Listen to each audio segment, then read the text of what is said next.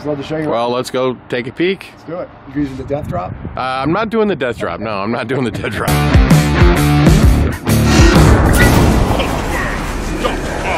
We are back to making behind-the-scenes tours of what I want to call iconic haunted houses. And this haunted house is definitely iconic. I saw a video on Amusement 360. If you've never heard it, look it up on YouTube. It's like, you know, I don't even know how they ended up, because mostly they do California and Disney type stuff. But somehow they did this haunt that I'm at right now. I want to show you what it is. There it is right there. I have driven, because I did drive. There's my car. Okay. And I'm here at Field of Screams, which is, I don't know, an hour and a half outside of Philadelphia. And look at that, you can get your head cut off. Kind of you know, a French thing. And so anyway, I wanted to film several haunted houses this year, because what we're trying to do on the Hauntworld channel, it's all this stuff really just happened. It's kind of weird, and I want to explain it. But like, we were the original people, Hauntworld, making videos. There was no YouTube. We were making Hauntworld videos, and then I don't know. So like a couple years ago, I'm like, we don't sell those. I mean, we don't do anything with them. So I just uploaded them to the Hauntworld YouTube channel, and people liked it. And I really took it as like, hey, this is kind of a vault, like a history of the haunted house industry. It shows you what haunted houses were like in 1995 and 1998 and 2001. And so I was like, hey, this is a different way to continue the same thing. So we're doing things a little different than most YouTube channels. We are not like going through with actors. We are going to find the owners, have them take us through. We're going to ask them thousands of questions, and so you get to learn everything. And I'm asking questions. I'm a little different than most YouTubers because I own a haunt, so I understand a lot of it, and I'm going to ask questions that I think that you would want to know. So we're going to go find the owner and find out all about this haunt. Now, one of the things I did happen to notice as I'm walking in, everything here is themed. And look at this. They've got these like metal cutouts like everywhere. I mean, and they are everywhere. See, look at the ticket booth over there. That's also cut out of metal. I mean, there's very little here that's not cut out of metal. And everything is themed. And check out this entrance sign over here. They got a, you know, their own private hearse. And then up there, Field of Screams cut out of metal. Everything's cut out of metal.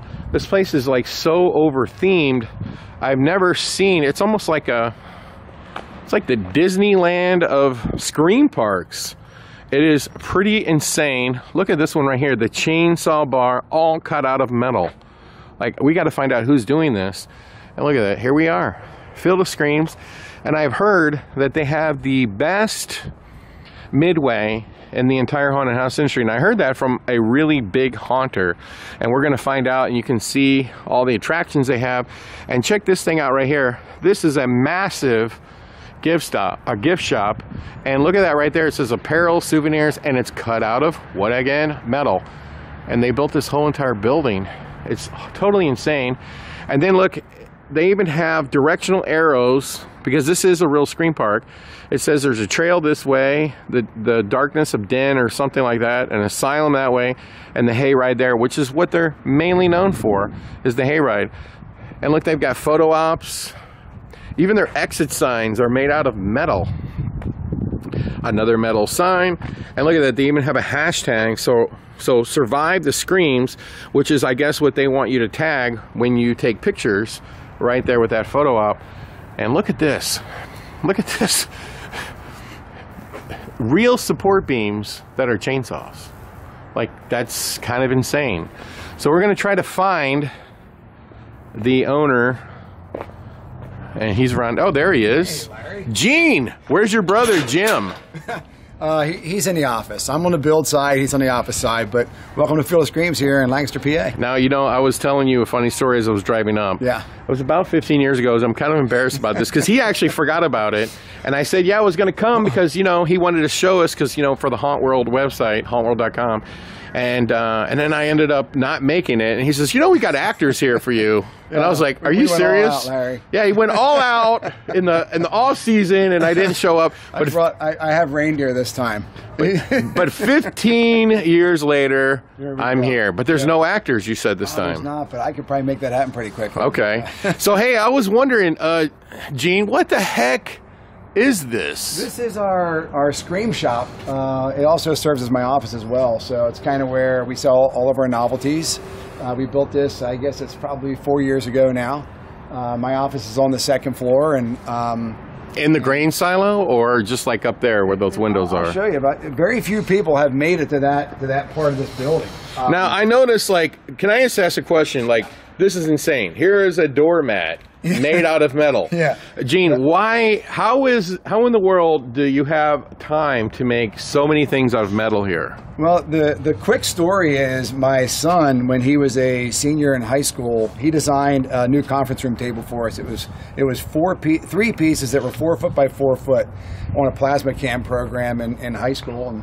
And it was back when the program needed to hand draw everything. He spent the entire semester designing and building this table.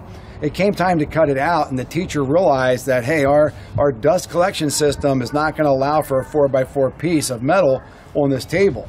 So, being the great father that I am, I said, well, you know what, we'll buy the machine ourselves and we'll cut it out ourselves. So since then, you just never stopped. We never stopped. Oh my God, you haven't stopped. Tractor parts, all kinds of details. Does your son still work here?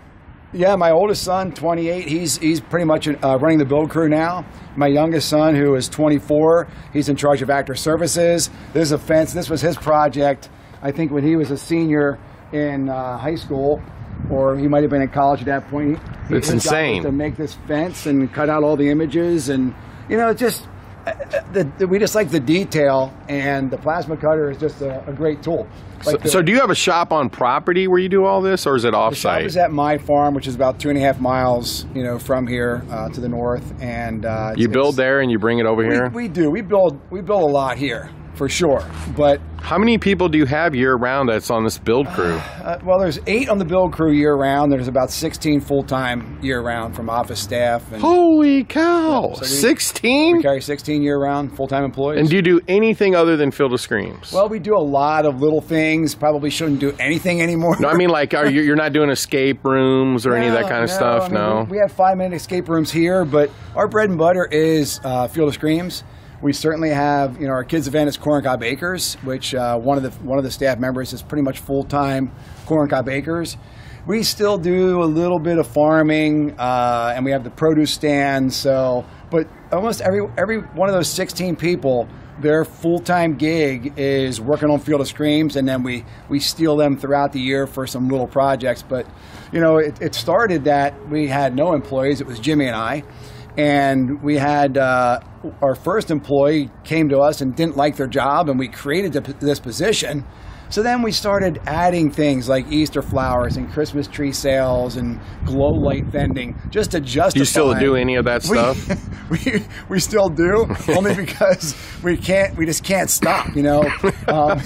It's like we wouldn't need to, but we kind of like it. It's kind of fun, Does the town like all the hoopla you bring every October? Because I'm just making notice, okay? Yep. And by the way, we talked about this on the phone. This is different YouTube video, right? Because I'm a haunt owner, so I know that some of the things you go through. Yeah. But if you look over there, right on the other side of their barn, you see people's houses. Yeah. Okay, and I drove in a street across the railroad track, and I went past people's houses. You're really close to a lot of people, and you do really well. And I'm going to take you to a vantage point that only a few people have ever seen, and it's going to be up actually on top of that silo. I have some really cool stairs inside that we go up to my office, and then we can access some pretty cool plasma cut stairs, and then we can access the top of the silo. And you can see the proximity here of the neighbors. Do they mind it? Most of them enjoy it, but no matter where you are, you're always going to have those few that are going to complain no matter what they're next to. But the pig farm that we proposed, or the chicken farm, would probably be a worse idea for the neighbors. But in the beginning, and you tell them that's your alternative. That's the alternative. We'll put the fans pointing towards your house. There you go. The crazy thing is, and you only think about this in situations like when I'm talking to somebody like you that understands the work and what it takes. This was a complete accident. You know, my brother and I were school teachers. We decided to have this dumb hayride in '93 and do this corny little, you know, ride through the trail, and you took the bush hog and you lopped out a section of weeds and you put a pathetic prop in there, and that was it. And on this property, and I'll show you when we get out in the entertainment area, the parking lot was what's now the queue line for the asylum. And there wasn't power here, there wasn't a pole here, there wasn't a stone here, there wasn't a tree, there wasn't a bush, there wasn't anything here, not one building. The only thing that was here was the house and the 2 barns. And so does somebody live here on property? Yeah, so, you know, so he's talking about this house right here. This house that's right here is part of the farm. So when I was a kid, my grandma lived there, and we had a cow in the one barn, which is now the Den of Darkness. I raised chickens in the other barn, which is now the Frightmare Asylum. So now the person that lives in there on this end is one of our maintenance guys that does our table cleaning and bathroom cleaning, and he likes to stoke the fire when we have our fire pits. So he lives there. The girl on the top floor is my makeup manager, and there's 3 apartments in there. The other person on the front was the hayride manager. Now she just... How many acres is the farm? We're about 35. And how many of it's utilized for parking? About 15. 15? Yeah. How many parking lot attendants does it take to run this thing? On a busy night, about 12. 12? We have, I forget what is the most people you've ever done in one night? 13,000. 13,000. It was complete insanity. We were backed up everywhere. They were parked all over Mountville. We had the school parking lot rented out. We had the bank parking lot rented out. We had Flagler Forest. Do you still do that? Rent parking lots all over the place? We rent all the parking lots. And we still have Flagler Forest. But with our variable pricing now, we've really learned to control that. And I mean, you know, when you're over 8,000, even 7,000, the experience isn't great. I mean, you're a conga line. You're as fast as you can get them through, you're getting them through. So a busy night for you now is around 6,000 to 8,000. Yeah. Busy night be about 8,000. Because I remember the old days from my haunts too, where we used to do, a lot of, like the most people the Darkness ever did. You have to remember it's in a city. But it might have been close to 5,000. But that was when the haunted house cost $10. Yeah, right, you know what I mean. Right. Now it costs $37. Sure. And so not 5,000 people don't come now. Yeah. So that's for sure. What is the ticket price here? The cheapest night's $40. Most expensive $55. Okay. And we do. And do they get everything for that? So the way it works with variable pricing for us is on certain nights of the year, the slowest nights. So we're open about 28 days. You take the slowest, 15 maybe or 10, and you can buy a la carte. You can buy the Den of Darkness, the Asylum. You can buy the Hayride. You can buy Nocturnal Wasteland. You can buy them separately or combos. But when they come, they can't there's no ticket where you can buy it and stay all night and go through it as many times as you want. There's not. That would kill your parking, right? Yeah, we just couldn't do it. We need to have the parking turnover, and the queue lines would be too long. But on the busiest nights of the year, you can only buy the Scream Pass, which is all 4 attractions. So on a busy night, we don't have somebody taking up a parking space that's doing a $20 haunt. Do you charge for parking? We don't. No, it's free. I probably would if I had 5 lanes of road coming in, and we could have, You're just trying to park them as fast as you can. As fast as we can. So for those who don't understand what he's saying that if he tried to charge for parking, it would cause more problems than it was worth. It would be. I'd rather raise my price $5 than charge for parking. Because of it would make more of a bottleneck problem. Yep. Trying to stop the cars, get the money. You're just bringing them in as fast as you can and parking them. We have, on those busy nights, we have multiple crews. And I'm watching the cameras up in my office. So when the cars get backed up going into lot 3, and it's backed up around that S-turn, then we'll get on the radio and we'll start parking lot 4. So while it's backed up going into 1, 2, and 3, we're at that point we're refilling lot 1, lot 2 is full, and we're finishing lot 3. We'll start dumping into lot 4. If that's not fast enough, then I'm calling on the radio to Flagler Forest or our parking company, and I'm saying dump them down Hemplin, which is into one of our residual parking lots. On a busy night, how many people are working here? Oh boy. If you're guessing. 200 and something. 200 and something? Wow. 230 maybe. That's insane. Yeah. Well, you have 12 tractor drivers on a busy night. You have 12 ticket booth people. 12 security. 12 parkers. And then you have as many actors as you can possibly get, which is you know how that is. Yeah, I know how that from is. 15 to 50 per attraction. So you add all that. You have 4 EMTs. You have 8 people, directing traffic off of Route 30. So just the residual staff, you get to 60 pretty quickly before you even get to actors and managers and so forth. But the one area that we're saving on, number of people needed is the ticket booth. Once we went to, online ticketing and a QR code, we've really streamlined. Yeah, we're down to 1. Yeah, we're down to 1. Yeah. Well, you might have noticed that what used to be a queue line for the ticket booth is now a bar area. So it's the. Do you have a liquor license here? We do. Yeah. Does that do well? It does. It's like something like a lot of haunts are trying to do is have liquor sales. Yeah. Yeah, I mean, it's a different... But let me ask you this question, not to interrupt you, because, I did one video and I got criticized heavily for interrupting the person I was talking to.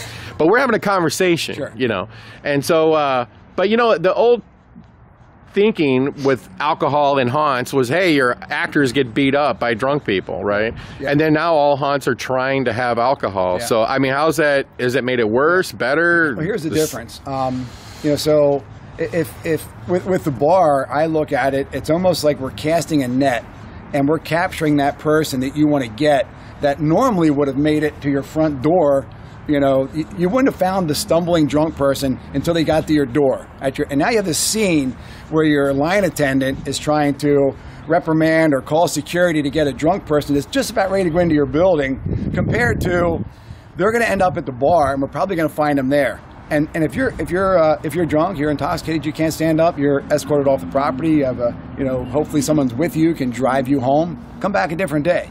The other thing that it helps with is, if you're going to drink, if you're going to have a drink, you're going to have a drink. So now hey, Field of Screams has a chainsaw bar, so we'll go there and have a drink at the bar. We don't have to, or we don't choose to, sit in our car in the parking lot and pound a beer or 2 or 3 before we come in, or keep going back to our car. Because what happens then? They have 3 beers in their car, or 2 before they came, and 3 more, and then they're fine when they walk in. They're all having a good time. Next thing you know, they want to go fisticuffs. So I want to see this gift store. Yeah. Now, you built this from scratch. We did. What we had was we're really good at repurposing. So I see. I have a lot of repurposed lumber there. Yeah, that's mushroom board that mushrooms get grown on. The chainsaw brackets are actually functional 1/2-inch steel brackets. Are actually supporting that. That's crazy. All the tin came off another barn that I have on another property, and I've been waiting to take the roof off. And you designed it to fit onto an existing silo. Yep. That silo was originally a oil drum, so that's not a typical silo that's thin gauge. That's 3/8-inch plate steel. It was an oil drum in its past life, and then it moved to Ephrata, which is about 30 minutes from here, and it became a grain bin. So it had a big funnel inside, and the grain was dropped up top, and it had a big chute, and you'd get the grain out that way. We had it craned into position here, and then, there's pictures of me like taking a metal saw and cutting the doors out, and making it part of our, part of the. So can we see your gift store? Yeah, let's do it. But I have to ask you one question before we go in, because I don't want to forget.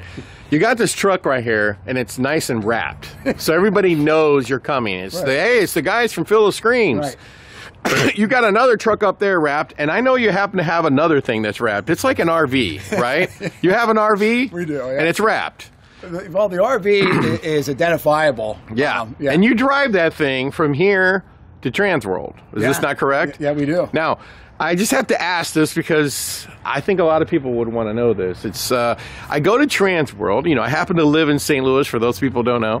And I walk out of Transworld and I see your big, loud RV, because you can't miss it. It's loud like this. It says, "We are Field of Screams. We're America's #1 haunted attraction. You can't miss it." and it's parked illegally every year in the same spot, and it has about 30 tickets on it. Is this done on purpose?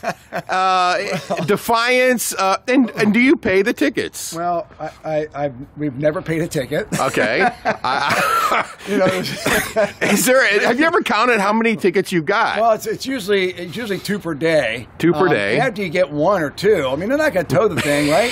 So we're kind of like tempting them to tow it. Yeah. I noticed like it piles up over the days. It does, yeah. And they just keep giving them to you. I think what we should do in the future is if you're at Transworld and you get a ticket on your vehicle, please bring it and put it on the RV. And the RV is always parked behind the dome in that one spot where, it's like behind the dome, and it's always sitting right there on the corner. We had permission the one year, so we just figured that was good enough. And so now every year it's like a tradition. It's a tradition. What's the most tickets you think you've gotten? I mean, there was a lot of tickets on it last year. How many do you think were on there?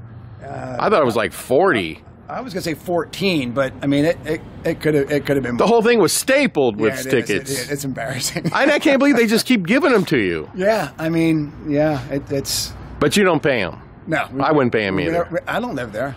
It's funny. It's absolutely funny. But do you do it on purpose? Like, not really. I mean, honestly, we had permission. We had permission the one year, and we had a letter on the dash. And they still gave us the tickets anyway. So you said, hell with it. We're going to keep doing it. You know what? That's how Field of Screams started. Because we went, not too many people know this, I went to where this tin came from, my other farm in Silver Springs, up over the hill. We went to the township there, and I had this great plan. You know, I'm a 20-some-year-old kid, and I said, hey, I want to do this thing, Field of Screams. I want to do this. I probably didn't have a name at that point. I want to do this haunted attraction. And they said, absolutely not. I went to the township board.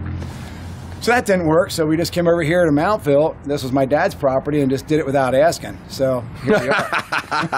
I think that's how all haunts that are over. How many years has Field of Screams been here now? This is we've been operating 31 years. We're going into our 32nd season. And let me ask you this, like, in context with Philadelphia, okay, because people know where Philadelphia is. They don't know where.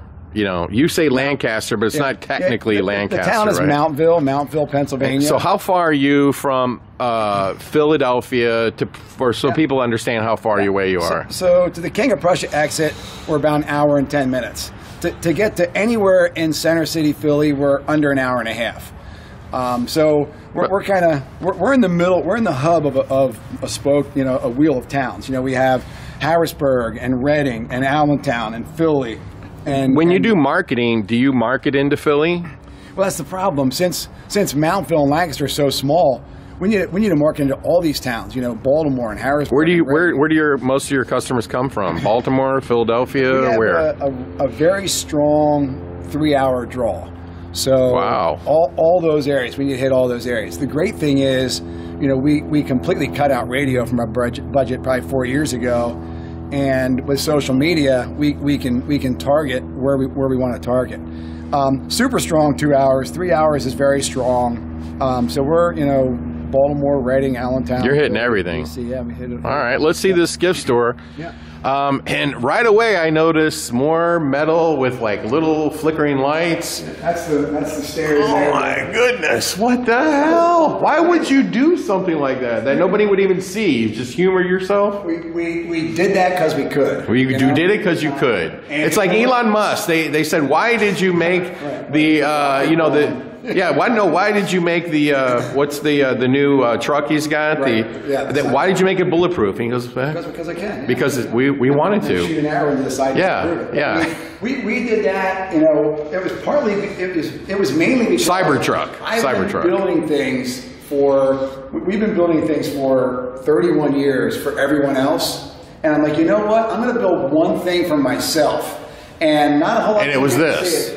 Holy cow! Like, that's insane. It reminds me of like American Chopper when they did the Black Widow motorcycle. Yeah. And how long would it take to cut like these panels? We probably spent a week on this project. Oh my God! And the crazy thing is, when we didn't really. wasn't engineered. We just built it, and we brought a scissors lift in here, and that wasn't tall enough, so we had scaffolding set up on top of that. So we're standing on the scaffolding, and then we started welding, welding the stairs. We're welding one, and you're standing on that one while you're welding the next one, and working your way down. And you just did it because you could. Yeah, we could. And I wasn't sure how many brackets we needed, so we put a couple chainsaw brackets in, and I thought originally I was going to put a lot more, and I put one or two, and I'm like, this is all it needs. So you can decide if you want to trust going up or not. So this is your gift store. This is the back end of it. I mean, obviously, for your viewers, we are off season. I mean, so obviously, this is. So these roll up, and I see you have. Now, do you just like showcase stuff, and then behind here you have it on shelves? There's all kinds of storage here. So you say, I want this purse, and they go back and get it. And we get it. And how many people work in your gift store? 5. 5? Okay. Yeah. We have 4 registers, so there's 4 register stations. And I see you have like a bunch of the items down here as well. Yeah, so there's from a customer viewing, they can see anything they want. There's prices there. It's shot glass. It's keychains. What is your number one seller? Obviously, T-shirts and hoodies. T-shirts, but hoodies. Besides that, besides that, I see you sell pants. Yeah, we have everything. We have underwear. Our Field of Screams teddy bears are very popular. All of our branded items. Keychains, shot glasses are very popular. Mugs, beer mugs, travel mugs, coffee mugs. And one of the things I noticed about your gift store, it's like open on 3 sides. Mm-hmm. So you can service a lot more people at the same time. Yeah, we had a big discussion about if we were going to make a walkthrough gift shop. My gift shop, my main employee that runs the gift shop originally really wanted to have it that customers could come in and shop. And I was really concerned about theft. This is probably better. I think it's better for us. And I really like these things you made up here to showcase like bandanas, mm-hmm. hats. Yeah. It's and then the one thing, and by the way, because I'm an attention to detail person, mm-hmm. I typically notice like things, but you have a heater up here. Right. And I guess that keeps those people pretty warm, right? It's pretty good. How much would something like this cost? Well, this whole building was about maybe $350,000. And you were saying you do like that much every season, so it paid for itself. It's not what it grosses a year. Wow, yep. That's insane. So everything's organized, small to 4X, and all these are functional. Oh, okay, cool. We can change out the prices and yeah, that is so freaking cool. Yep. And then we built the shelves and did all that work on site here. So you made all of this yourself? Yeah, we actually brought this. We almost built everything on site ourselves. We did bring a contractor in for the concrete. I brought a plumbing heat guy in for the heater, and we had a general contractor help us with the build. So. And then you say you have an office in here? Yeah, so the office, this is going like behind the scenes ish. Uh-oh. But you can even see like on the handrails, plasma cut. Plasma cut? Oh yeah, look, right here. I mean, like, you do it just because you can. Yeah, I mean, if you're going to make a bracket, it might as well be plasma cut. And you got your stairs stained, and it's really warm up here. Yeah, I'll turn the fire on for you so you can get cozy. Ooh, that sounds good. And then here you have like a security system. This is like monitoring everything on the property. Yeah, so on a busy night, this is where I am. I'd rather be out there being Jack the Clown. What's in a tarantula? That's a ball python. That's okay. Scream Shop mascot. He's hiding down underneath there. This is Trip, the Scream Shop mascot. There he is. There we go. He'll get nice and big. And you got a workout gym, and you got a real functioning fire. And of course, it wouldn't be complete if everything on here, look at that, it says Scream Shop. Yeah, that's the drawing of the building. And yep. What isn't done in metal here? Well, once you get good at a certain thing. I love these beams and this old, yeah. Yeah, we actually tore a barn down in Washington Borough and got all this old lumber. So let's walk on these stairs. Yeah. And get the bird's eye view, and then let's go see the haunt. You bet. Wow, this is something else. So we brought this in. This is also a safe room. So you know, if we have a disaster, we can. This is one of the spots that part of our disaster plan is. Look at that. Here. Look at that. You got chainsaws on the steps, spiders. And yeah, and you have like skeleton hands. And it leads up to this door that I'm sure. Oh, and here you got some femur bones. It's pretty insane. And then you have yourself a little deck out here. Mm-hmm.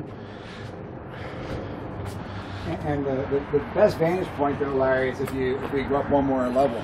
Oh yeah, you climb up the thing. Yeah. I don't know if I can do that with the camera. I'll hold it for you. But let's see if we can look around here. Yep, it's way better up top. No, we will. Yeah.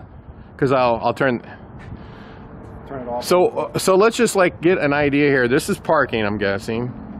Yeah, so you can. And this is your midway. Yeah. And then what is this over here?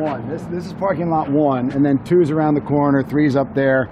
4 is over by the houses you can see way in the distance. 5's down here. This is the lot we rent across the street. So is this a haunt, I guess? So that's Nocturnal Wasteland. That's the entrance that goes down to the walking trail in the woods. Yep. It's real interesting this time of the year from a standpoint of there's no corn, you know, there's no food trucks, you know, all that stuff is not here. What is Experience the Chill? That's the beginning of the hayride. So okay, where do they line up to get on the hayride? They go in the hayride right straight ahead here, and then they go in this little, not the exit ramp there you see, but the other end of that building, and then the queue line for it is back in the distance there, right before the Experience the Chill sign. Okay. Every attraction has about 1,500 linear feet of waiting line queue. And then this is a haunted house. Nightmare Asylum. Which looks really cool. And then there's another haunted house. Now let me ask you, what are your haunted houses made out of? I mean, these pole barns, what are they?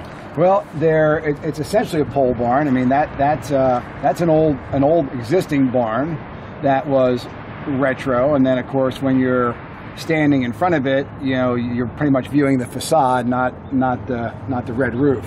And then I see a stage over there. What happens on the stage? Oh man, bands, rap battle, dance comps. Really? You know, we have all kinds of stuff, and we used to do a lot more in the entertainment area. You know, and there's the chainsaw bar. Chainsaw bar, and over there to the right of the chainsaw bar, where all those queue lines are, that's all covered with food vendors, and then behind that is the boneyard for the food vendors. Now I noticed, because I said I noticed like little details, I just happened to notice that in these pots you have flame, obviously there's flames coming out of them bowls, right? Yep, there's How high do those flames go? They can go about 6 feet. We usually keep them at about 14 inches, you know, constant burn. Huh. Dare to return. Yep. I noticed another little tidbit. As you're leaving, they dare you to return. Yep. That's pretty clever. Yeah. And then what is that? Is that like the bar area? That's the bar, the chainsaw bar, and then that shed is that's a complete temporary setup, that the chainsaw bar, because we wanted to see how it went. And then that whole area from the ticket booth up, we have a really elaborate plan for with a whole new entranceway at the top, a stamped concrete entranceway with a fountain, a new ticket booth, a new bar, a new bar seating area. So that'll happen. That bill will happen this year or next, depending on. You know. Now you guys don't own that house, right? So back to your other question, you know. Do they get free tickets? In the back, no, we make them work here. In the past, you know, we didn't. Nothing was here, and all we owned was that house. Since then, we've purchased almost every property that borders. So the house across the street, the white one, that guy comes out. He likes to play Michael Myers and make cotton candy. So we bought that house. The house right here that's yellow and brick, we purchased that house, and then we expanded our food area back, and I planted those green giant trees. So you own the White House, you own this house. Do you own that house over there too? The one right next to it we don't have yet. We'll have that soon. So you're just buying them to, you know, keep the peace. The truck up there, we own that one, we own the next one, and we own everyone else around the perimeter there. So oh my goodness. How many years did it take for you to acquire all these? Well, and what is the main reason for acquiring them? Just protecting your investment. You know, if the tenant lives there, they're way less likely to complain, you know. And expansion. I mean, that gives us, you know, we're landlocked, so that gives us the ability to push back. It gives us about, we probably have additional 8 acres in perimeter there. So I'm not sure what we'd ever do in that area, but you know, a lot of these places like that one there houses my asylum manager, my costume manager, and my. So how many houses do you own then? If you're guessing. I guess on the property it's 1, 2, 3, 4, 5, 6, 7. I guess 10. 10 houses. 10 oh my goodness. Yeah. And how many more do you hope to acquire? There's only 3 more than I need. And then there's 3 more that'll complete the entire perimeter. There you go. So, yeah, I tried to buy that across the street. It used to be part of this farm in the 90s. There's another. The plant? Yeah, well, it wasn't a plant. It was just a field, and there was 30 acres up there. And I reached out and said, "Hey, we'd love to buy this property. It's sitting dormant." And it was just weeds and actually, you know, no one knows this except for you guys in this video right now, but I would mow it on busy Saturdays and park cars up there. We just pickup truck, they're coming down Spring Street, and anybody in a pickup truck, we just wave them up there because we just had to get rid of it. What is it now? It's a freezer. It's an automated freezer plant or warehouse. So, like for Giant Foods, for example, the robot will go up and pick a partial skid off of any area. So instead of getting to buy it, they built that. So you win some and you lose some. But. Yeah, I think you're winning more than losing. So Gene, it even says Gene's Fortress. Right. And it says a bunch of other little things that no one would be able to see down there, I don't think. What does it say? The little cup holders here with our chainsaws. Oh my God, I didn't notice that. Yeah, that's the Feel the Scream circle skull on that image, and then over here is the death drop. If you want to just end it all. You just want to end it all? You just dive down and then it's over. That's it. But the cool thing here, I mean, I can almost see everything from here. That I can see on my cameras.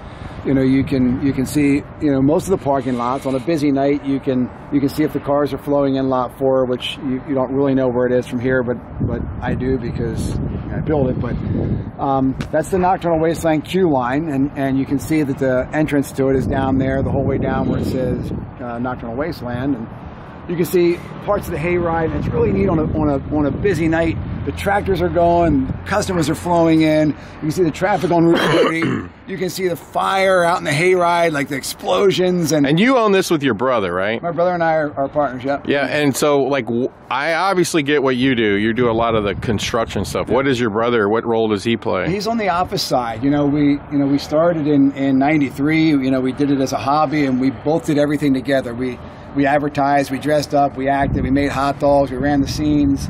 And then as we got busier, we had to, you know, separate duties. And I became more and more on the build side. He became more and more on the office side, which is natural because he was a math teacher, I was a shop teacher. So that worked out pretty well. So now he's pretty much, you know, the CFO. He's in there, you know, entering all the numbers and doing press kit delivery and advertising and controlling office staff. And he also, obviously, doing operations here. He runs the upfront, the hayride, the tractor drivers. He kind of manages that zone. You know, and I'm more on the build side, deciding what's getting done, what's getting torn out. Do you enjoy that? Do I enjoy it? What's your most favorite thing? I mean, is it running the haunt, or is it when the haunt's over and getting to do something new? You know, what's great about this job, you know, owning a haunt, is the season is amazing. You know, it's fun. Right now is a great time of the year. We're here in the off season. It's middle of December, and right now we are under full construction for 2024. But what I love is during the season planning what I'm going to do next year and the year after. We work on about a 3-year build schedule, so we're always gathering things for the future. And it's fun to be able to build anything you want, not have to answer to anybody for what you want to do. You come up with an idea and you figure out a safe way to do it, and you get to build that. Unlike some corporate place you're working, we have to run things through all these different levels. You just get to build anything crazy that you decide you want to do. So I love that. But then I also love once it's built and all these people get to come here and experience it and just see the When joy. do you start building it? Well, we never stop. So I mean, but it's like, let's say it's freezing cold out here. Yep. Do you actually get out here in the freezing cold? Yeah, we do. We work year round. I mean, you see 2 cars down there now. They're currently working in the doll room in the Den of Darkness. So we usually have 3 major projects going on at once. So if it's freezing cold, we're over in the shop on the plasma cutter. Cutting more chainsaws. Yeah, making more chainsaws. or we're in the building with the heater on. Or chainsaw cup holders. Yeah. Or participating in drinking the drink that belongs in the cup holder. There you go. But if the last couple of years, we were able to work outside year round, so we had to force ourselves, to win. I mean, but as far as that season goes, the funny thing is, Nocturnal Wasteland gets loaded with mosquitoes in like June, July. So we try to plan that we're not in Nocturnal Wasteland. Oh, I see. Yeah. Season. Have you had any famous people come, or people travel from like another country to come see it? Yeah, they come all the time from other places. A lot of times we don't know. I mean, Carpetbagger was here. Richard Christie loves to come. Attraction 360. Travel Channel. Attraction 360. That is one of their highest viewed videos.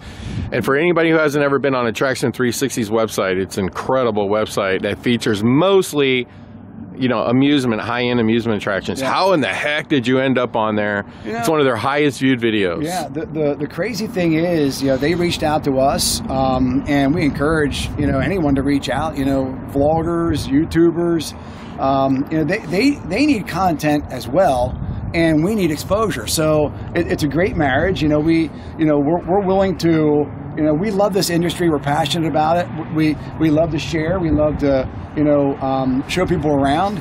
But the thing for me is like they're mostly a Southern Cal YouTube channel. How do they end up on the East Coast to see your haunt? Honestly, they reached out like many do, and we put our feelers out there too.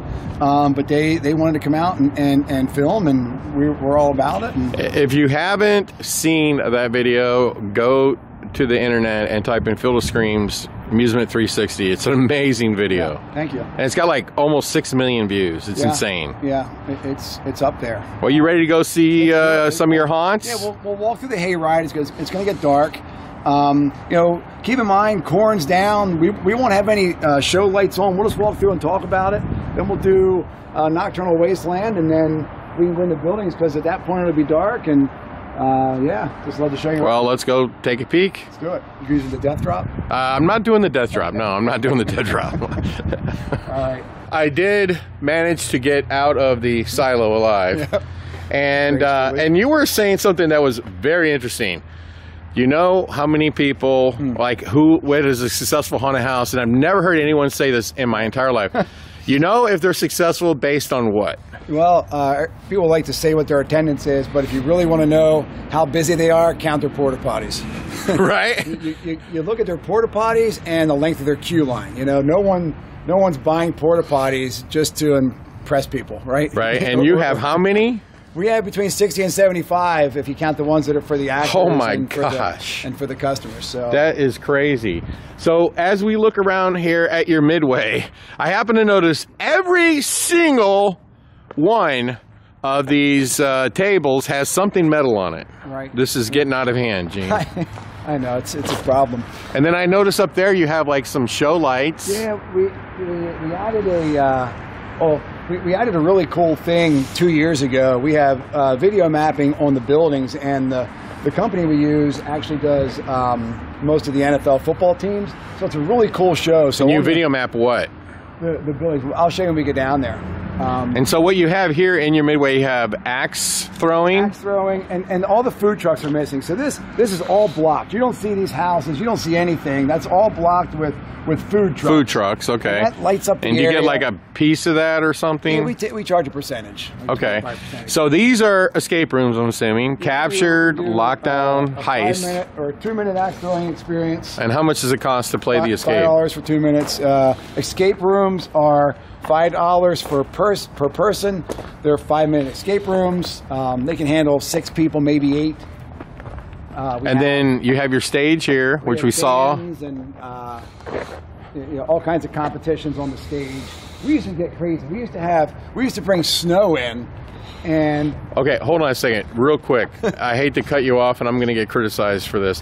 But is that an anti-ant? Wait a minute. Yeah. Is that the one you see in the mall? It is, yeah. And how in the world did you get them to put a pretzel stand here? Well, we anti-ants are so busy that sometimes we have 3 anti-ants on site on the same night. But how did you get them to put one here? Well, I was actually approached by anti-ants, and they came to us and wanted, they were here on a busy night and said, we need to have an anti-ant stand here. Are you freaking kidding me? I have never seen any such thing. Yeah. And you have games over there, and I didn't mean to cut you off, but like when I saw that, I was like, wait a minute, is that like a play or is that the real thing? Yeah, that's a real thing, and then he'll bring a trailer in as well and park a big trailer down there or up in here, and it's crazy. But the video mapping, it takes place on both buildings. Is that every night? It's every night, and what will happen is the show controller will take over on the 30 minutes on the hour. So at 6:30, 7, 7:38, 8:30, automatically the show will start.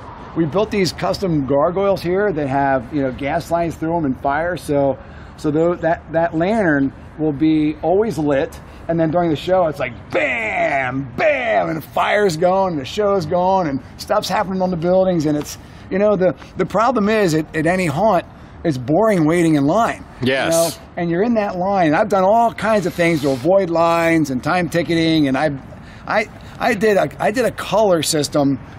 I might have been the first one to do it, Larry. I might have beat you at something.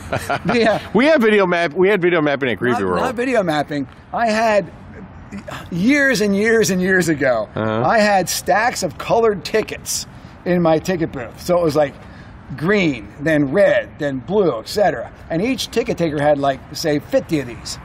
And so they would run out, then the next color would happen, the next color. So down here we had a light tree in the entertainment area. So on the light tree, it corresponded to those colors, green, yellow, blue. So now serving green, the light's lit, and then green and yellow, then green, yellow, and blue. So you didn't have to wait in line. Well, the problem was people lined up at the light tree in order to get in line. So that didn't really work so well. But I mean, that was probably 15, 20 years ago I tried that. So is this the hayride over here? Yeah, the hayride is... and they got a dead Santa over here. Well, so we still have a few Halloween or Christmas things out, but we'll scoot around. We'll scoot around this way, but there's 450 linear feet of queue in front of the facade. This facade has been on my list for years to rebuild. Just haven't gotten there yet.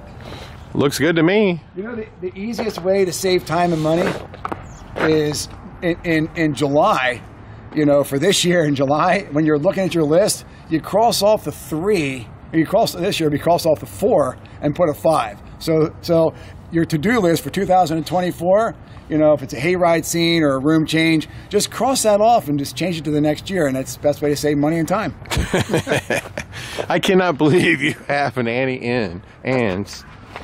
That's just crazy. I noticed they took all their equipment. All their stuff's out now, and yep. And we'll actually, this is built that we have a bar. I have a bar that runs underneath here, and then a pipe. I'll drag that out into the cornfield, and then so we can drive through here, and then we'll drag it back in. How many tractors do you utilize for your hayride? I believe it's 13. 13? Yeah, and if you drove in through the parking lot, you probably saw the wagons sitting out there, and that was lot 2. So what is like a slow night? Like, do you open on like a Monday or a Wednesday? Well, we're open, I mean, honestly, a slow night will be like 1,000 people or so. I mean, that's still good. I mean, we look at our schedule and kind of decide if it's under 1,000, don't open. That's kind of our, throw that day out. And, but you know, the season every year gets a little bit later. I mean, we're open. I think next year we're open as late as like the 12th, 13th of November. So this is the hayride loading area. I mean, we don't take a whole lot down, but over here would be the Pumpkin King that stands up and gives the rolls. This is all queue line. There's some plasma cut bat rail. Oh my God! Like, these guys are insane. That's to keep people from jumping in or out of the VIP line. Okay, so they get a little back cut. The tractor's on fire. Here's an old light tree that I was talking about. I don't know if you can see the thing, but this was the original light tree that was in the entertainment area, and now it's the countdown for the tractor. So you board the tractor like what, right here? Well, you board it back there at the Pumpkin King. We have a VIP line and 2 general admission lines, and they'll filter on, and then off they go. And you plant this corn every year from scratch? Yeah, corn gets planted every year, so you think you're in the middle of a dense cornfield, and you are, except we have a kids event called Corncob Acres, and it used to be the whole 15 acres was corn. Watch your step, you got some puddles. Now, yeah, I see some like kiddie area way the heck over there. Yeah. Is that open like year round? That's open in the fall as well. It's like agritainment. So the hayride has begun where we're walking. Yeah, we're in the hayride now. There's a guy blast out of that shed. There's a bunch of pigs in the hooks out here. You come in, the doors close, the southern music kicks up. You know, the one thing is probably easy for you is to find all this old stuff because there's so many farms around here. I mean, that's one thing we have. In Lancaster County, we have everything. Do people just call you and say, will you come get this? Yeah, it happens, yeah. You want this tin, you want this old stuff. I mean, back in the day, we used to dumpster dive. But the pigs come out of the ceiling, Sweet Home Alabama plays. You know, these things are dripping on you. So they're all animated? All animated, squealing, the table, the pigs moving, so let me guess, the tractor stops in here. Yeah, it stops, doors close, fog, smell, actors. And how long, because I want to start talking about some questions about your haunt and your building and how you change the haunt. So like that particular scene right there, has that been like there forever? You know, like how many years has that scene been your like big opening? Yeah, it's a great question, you know, and you know, I have a little bit different philosophy on the build and the change than I think a lot of people do in the industry. Now, that scene has probably been there, I'm going to say, probably 15 years. Okay. The hayride path has changed over the years. In fact, we tore out this bamboo, we tore out Corncob Acres, we tore everything out here and changed our path for a different reason. But, you know, but when something works, you leave it. When something works, we leave it. If we took out the slaughterhouse, we would have an uprising from our customers. That is a scene that they want. Now, a couple things, and it looks like we're going into some kind of Jurassic Park thing. Well, this is the shade. What does shade stand for? I see all the periods. I don't even know. I knew when I figured it out originally. Okay.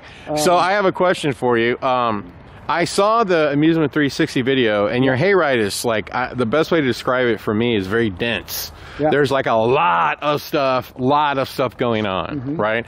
And when you build something like this, this big facility, and all this stuff, I don't imagine you built it for it to stay for a long, long time. Yeah, you know, what do your customers expect from you? Do they expect something like this new every year?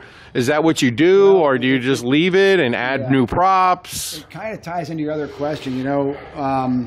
So like the slaughterhouse will get refreshed. You know, it'll get a fresh look, but always stay a slaughterhouse.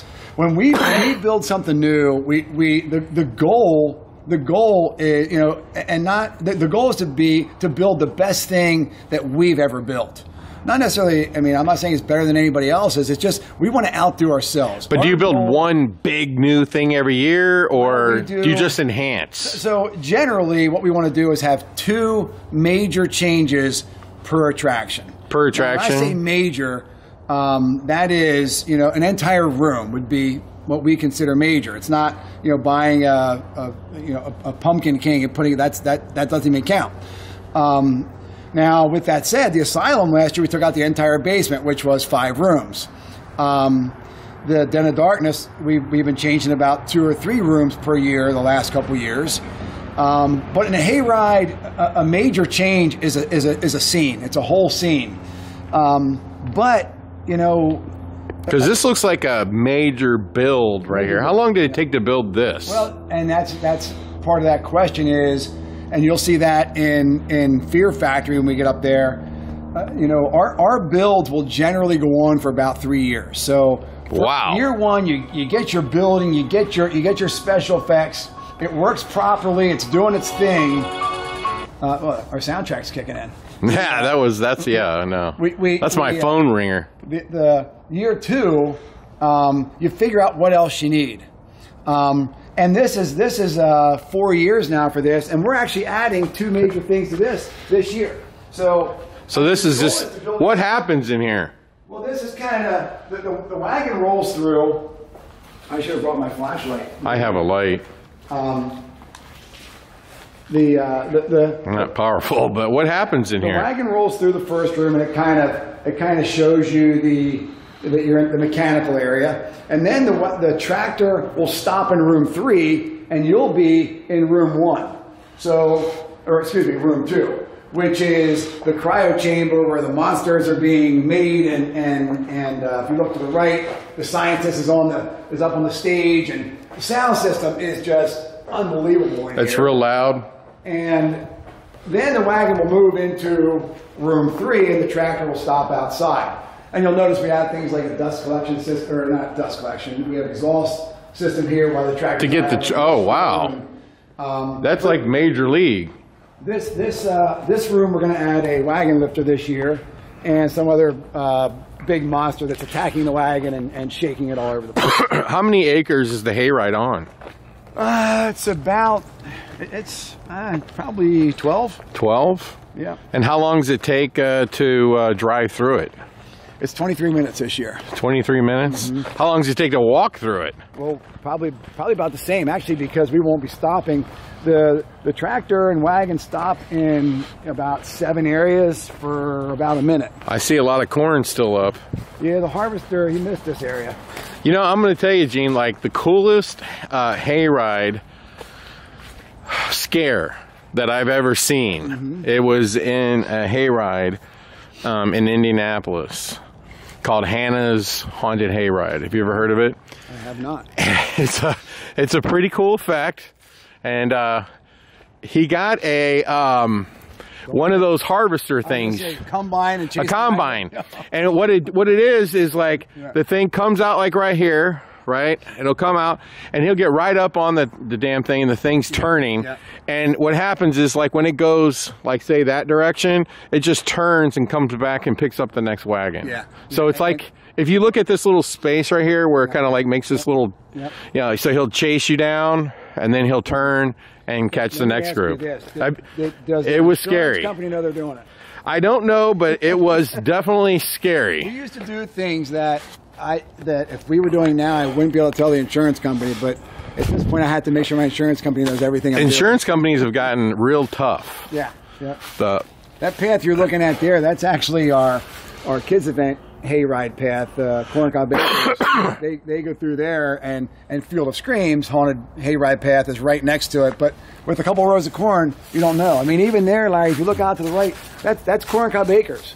Right there, I mean, that used to be all cornfield. Now, the Field of Screams path and Corncob Acres are side by side. All kinds of stuff happens here. Of course, the truck horn, and there's explosions up there in the barrels. There's a water explosion in the pond. There's falls in the trucks.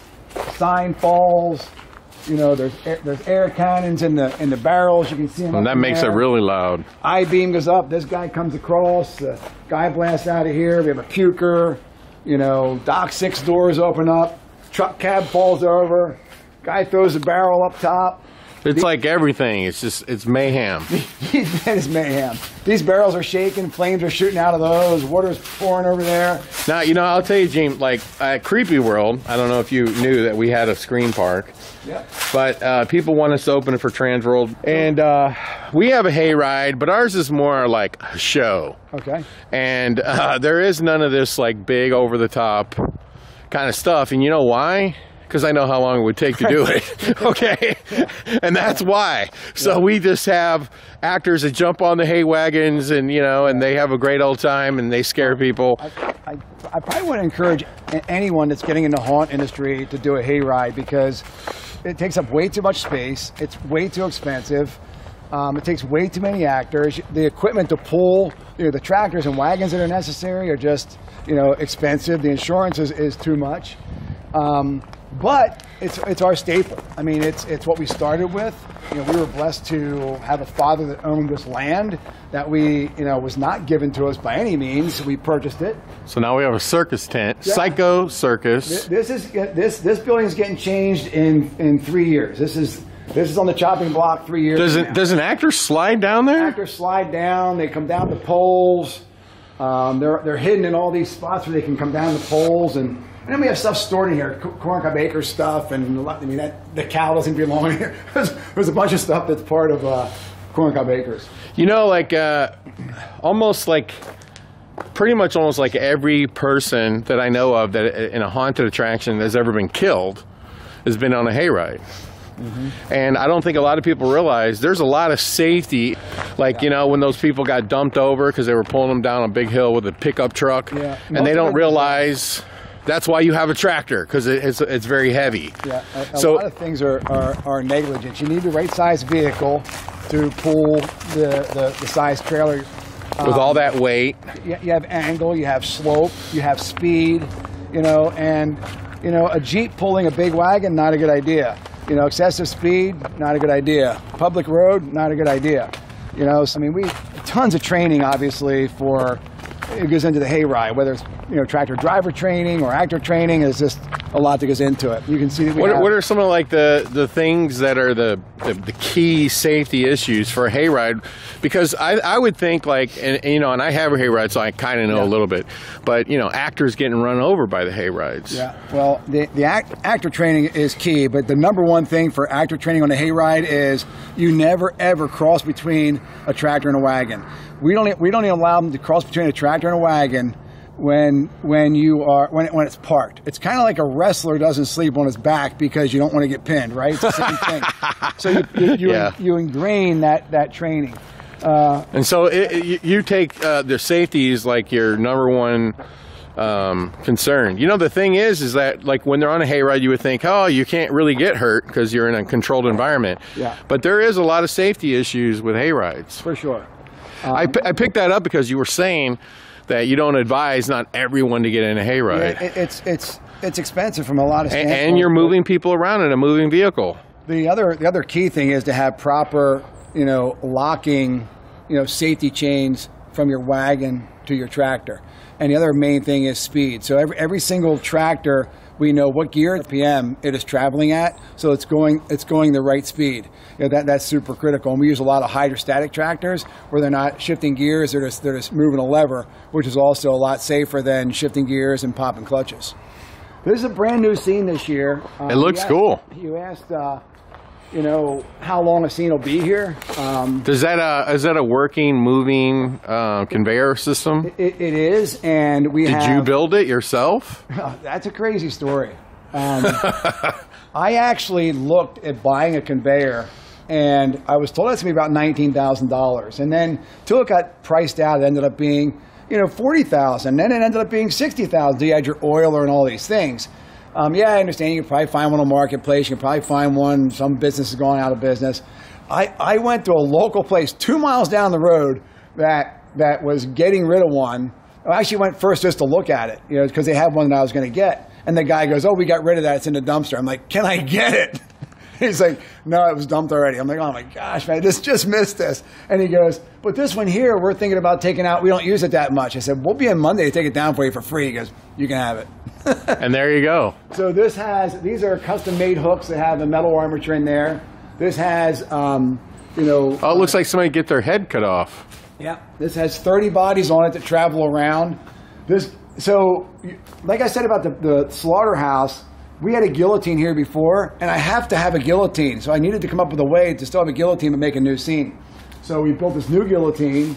It, you know, cuts the person's head off. The head rolls down the thing, you know, the trough. It blasts you with water. Let me ask you, you've been in the hayride business for a long, long time. Had you ever visited Spooky World's hayride? Yeah. The original in Berlin? I didn't go to the original. I went to the one that was bought out. I was at the sale for the original. You never went to the Dave Berlino's? No. Yeah.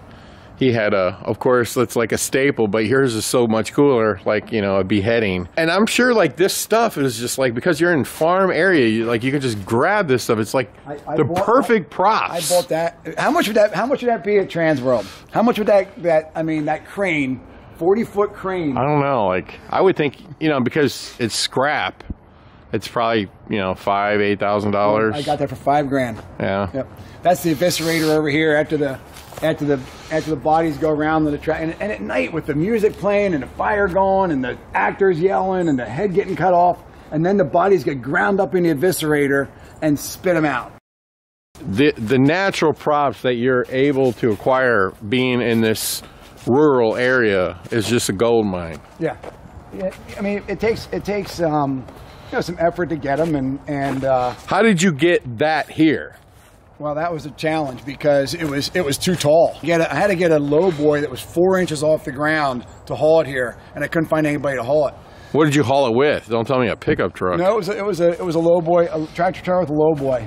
You know, a low boy trailer. Wow. That you know, the deck height is 4 inches off the ground to get that here. Otherwise, I was going to have to torch half the thing off in order to get it here and reassemble it, which we didn't want to do. No, I don't think you want to do that. Looks like you got a spider on a winch. Yeah, that thing spins and comes down. And I mean, a lot of things are open right now. Like there's corn off there. This gets closed to block off corncob acres to our side. And you got a spider. And it looks like almost like a train track is on the floor. So you asked the question about a safety thing. This is one of the things we do. So all the tractors on the front axle have a chain with orange tape, and they're positioned at the same distance from center line on every single tractor. So if there's any area that's a little bit hard to navigate, all they need to do is look down and make sure that chain. So we have these guides at certain spots, and that keeps you true within an inch to where you need to be. And so I'm taking it. I'm just guessing this is like a spider. Yeah, it's a bunch of spiders and lots of spiders. Let me ask you a question. When you go to Transworld, and you say that you're planning out your scenes way in advance, yep. So you're not like, you know, you're probably, you know what you want to order. But when you go to Transworld, like, how much would you typically spend there? Oh. Because I know, like, most people that I know, they're buying way before Transworld now. Yeah. Right? I try to make my orders. If I want it for this season, if I want it for 24, I would have wanted to purchase it in October of 23. Right. If I buy it at Transworld, it's only because I saw it and it's cool and I want it, and I'll buy it and put it in the barn. And I have so many things. I probably have, I don't know, probably 30 pneumatics that... When you go to Transworld, like... This seems like, what do you think you spend when you go there? You're a big haunt. So, like, what would be like an average? Like, and this is like after you've already bought stuff. Yeah. Like, how much would you look like, you know, if you were guessing? If there's no big purchases like the year we bought the big Vortex, you know, which we're coming up to, averages between 60 and 100,000 probably every year, and that's just like on top of everything else. Yeah. The show. Now, I have to ask you, how in the hell did you get that fire truck up there and that bus up there? We had a crane. We had a crane come to set the trusses on our makeup building, and then I had him come back and set the bus up. Oh my God! The fire truck.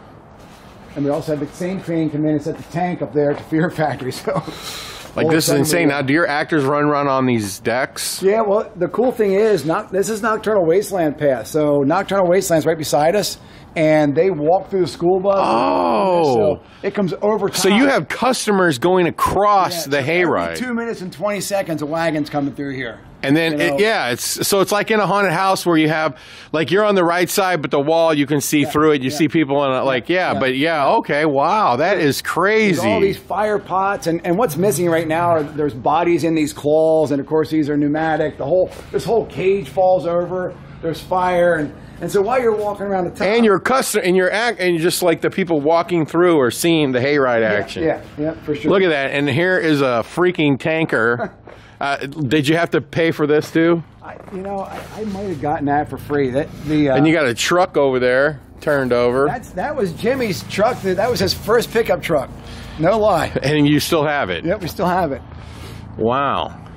This is going in the new. We're building the new redneck scene next year. That's moving up to there, and so some of the stuff is just sitting here because it kind of makes sense, but it's not in the show yet. This looks like some steampunk. Yeah, That's why it's a big vortex. And you built this yourself? No, we actually purchased that. Now, who would have built something this big? That was actually GEP Production. They built this for you? Well, they just built the rings. We built the building. I had the deck is engineered. It has like 21-inch I-beams. It's bridge construction, and then we brought in about 40 trucks of fill because we elevated up to this height because it was 6 feet lower. But GEP made the actual vortex. Oh my goodness! Well, I would think so. It's the biggest one. I mean, you could drive a truck through it. Yep. And then we added these. So how much would something like this cost? Well, I think this vortex was. Boy, I'm guessing here. It might have been 40 grand, but. Is it worth it? Does it work on the hayride like it does when you walk through them? It's real good. And then we bought new fabric this year. It's very effective. I mean, it's hard to come up with what idea you want to have to outdo yourself from the previous year. So let me ask you this question. Like, I've told people this 100 times that the haunted house industry, very much a, see, replicate industry, right? And when you look at haunted houses, mostly in the Midwest, they're mostly in warehouses, right? Yeah. When you're over here in the East Coast by Philadelphia, New York, everything is like centered around a hayride.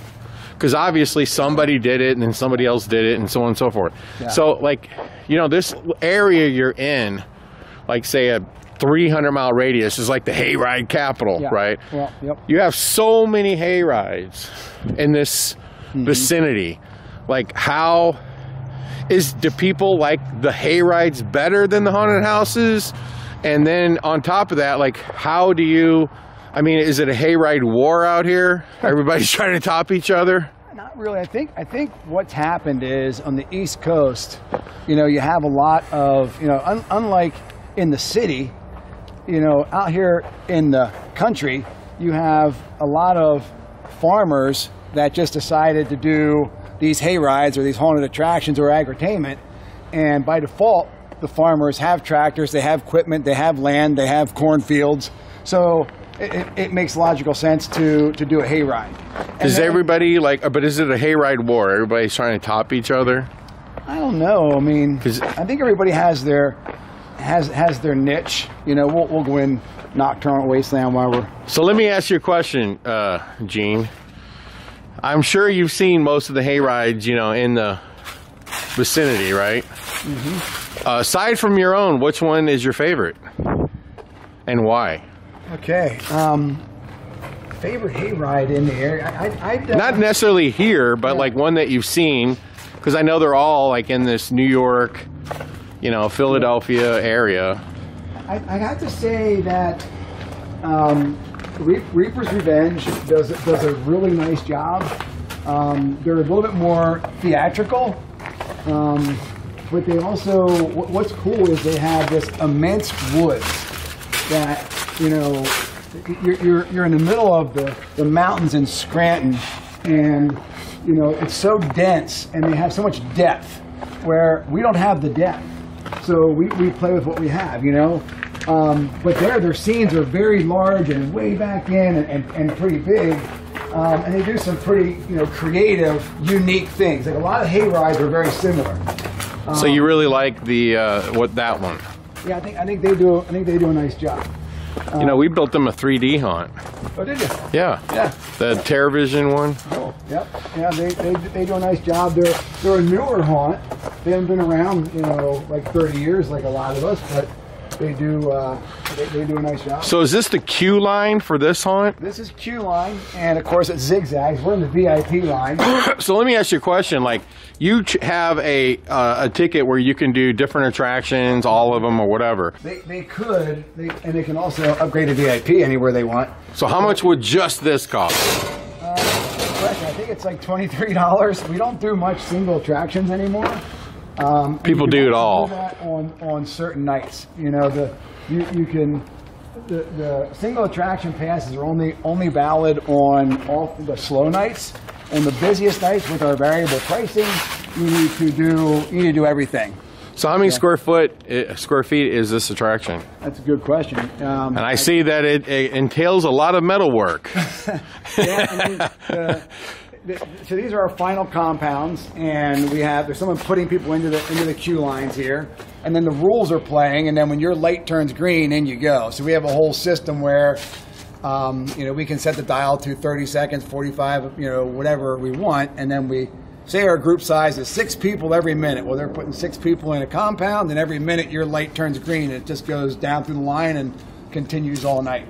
And there we go. We're going to go take a look at Nocturnal Wasteland. And I see you got yourself a nice little milk truck. Here, this is interesting. I mean, from a haunt owner's perspective, I mean, look at the stones. You realize what that's from? No. This is how people walk. You know, one of the things I do notice... There used to be steps here, and that is just all stones drugged by customers. You're making a lot of cool barriers with giant tires. Yep. That is really cool. That's one of those things that are free. Free. You just go get them. Yep. So everything has a little bit of a different vibe. You know, the hayride obviously is a hayride. This is a post-apocalyptic theme. So are you a fan of Road Warrior? Yeah, that's cool. Did you like the last Mad Max movie? Yeah, Mad Max is good inspiration. This is also a little bit of inspiration from City Museum. Oh, you like City Museum? Your head. Yeah, so now we're in that bus that's over top of the hayride, over top of Chop Shop, and you know, this was the one that we were down there talking about, was brought in by the crane. So, you know, as you know, Transworld's doing a show here in Philly area. Is that something like you could even entertain opening for? We could be open for that. We really don't tear anything down. What comes down is, you know, queue line, ropes, banners. We clean every year. Would you open for that? I would say we'd entertain it. Yeah, I mean, it is challenging to open, like you said, a hayride, because there's so much. Like, you even look down there, like all those trash bags are covering latex props. You know, fire is put away. The problem is you put it back together just for one night, and then you like, oh, we got to take it back down again because pumps are out, airlines are blown out. Yeah. Things are winterized, you know.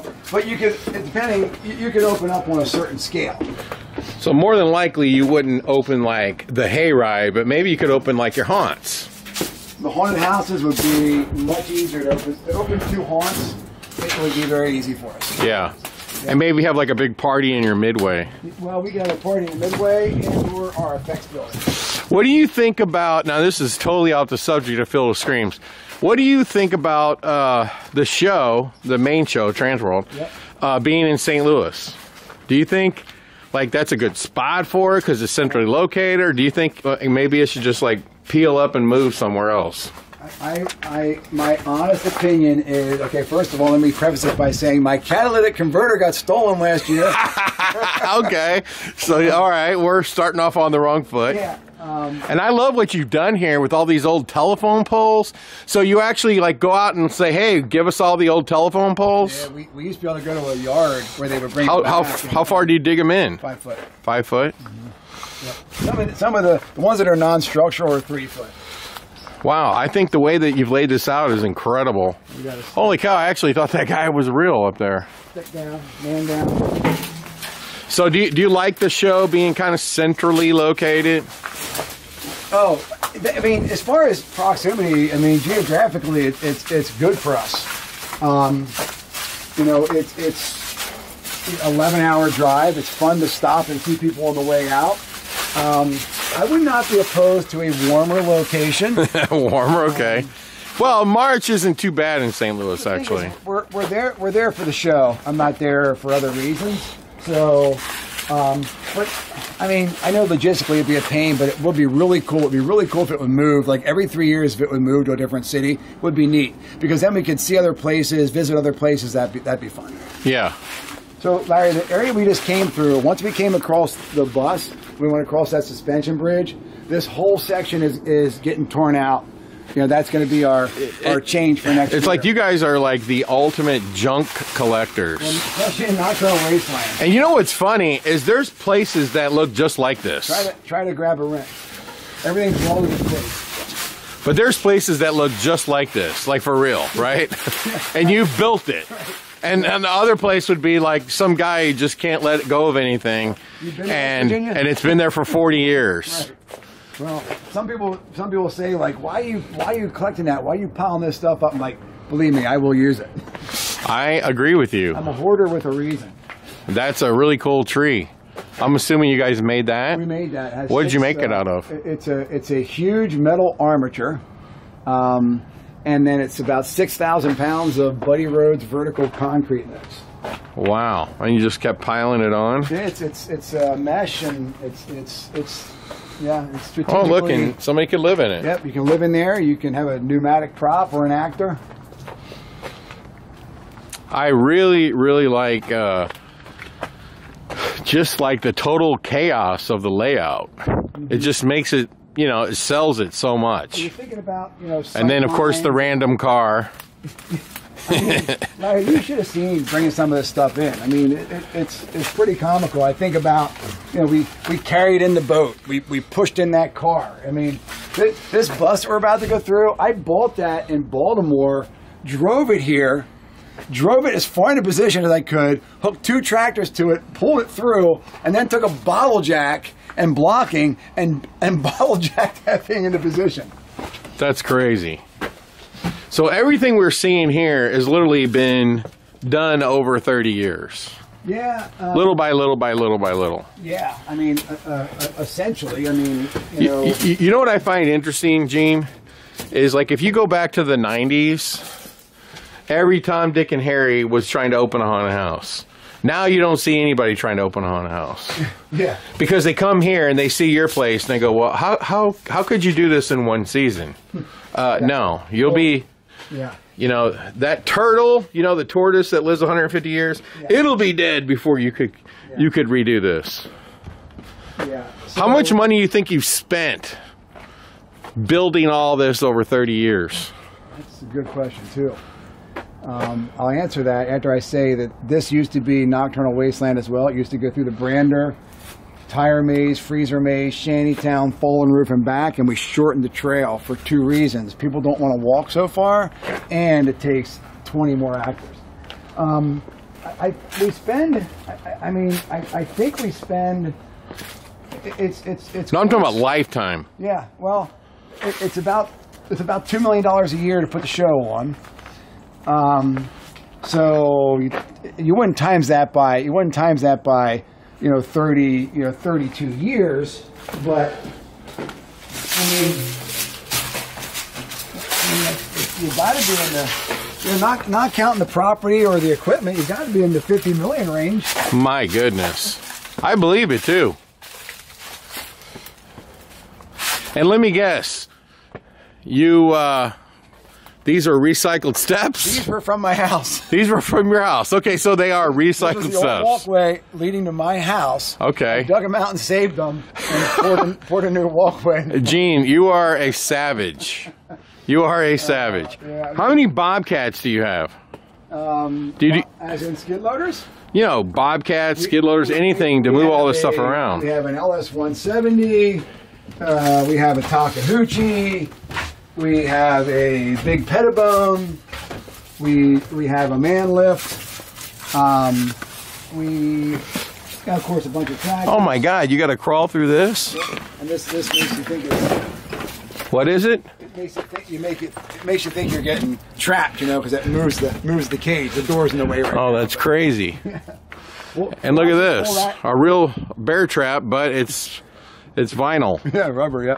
We'll pull. There's certain things we move for throughput reasons.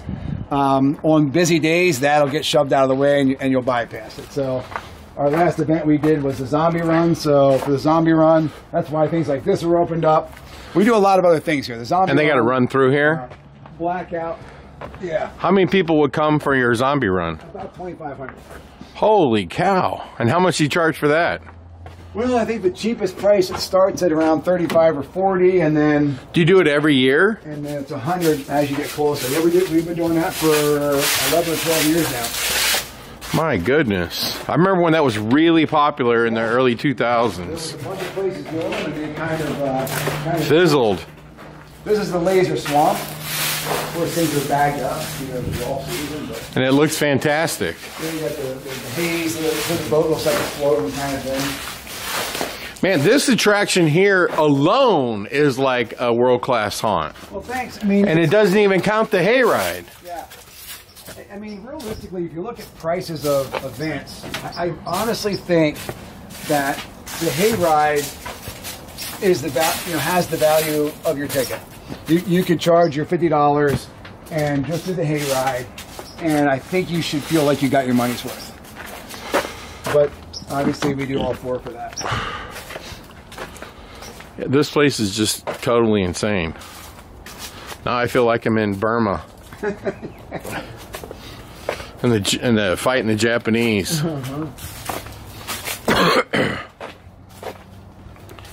Yeah, this place is absolutely insane, Gene. Well, I mean, I give the credit to the whole team. I mean, we have Is that real razor wire you're using up there? That is actually, yeah. And the reason is it's a real Tesla coil inside. You're very perceptive. You realize, you see things like that, and you're like, why would that be? Well, the reason is it's a real Tesla coil, so therefore you cannot actually climb in there by accident. Whether you're an actor or okay. It keeps you out. I mean, up in here, the Tesla coil's firing. Obviously, it'd be death if you're inside there. It's a double wall, and I'm sure it scares the hell out of people. Yeah, it scares them. Yeah. At this point, you're a little bit and like I just have to tell you, like the coolest thing I've seen here, and I'm sorry, is the fact that you keep using real telephone poles. Yeah. Yeah. Where are you getting them? Oh man, I mean, you just call the company and say, "Hey, if you cut one down, drop it off here." These I got at a scrapyard.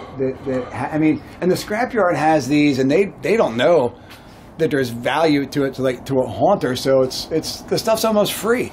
It's scrap value. It's insane.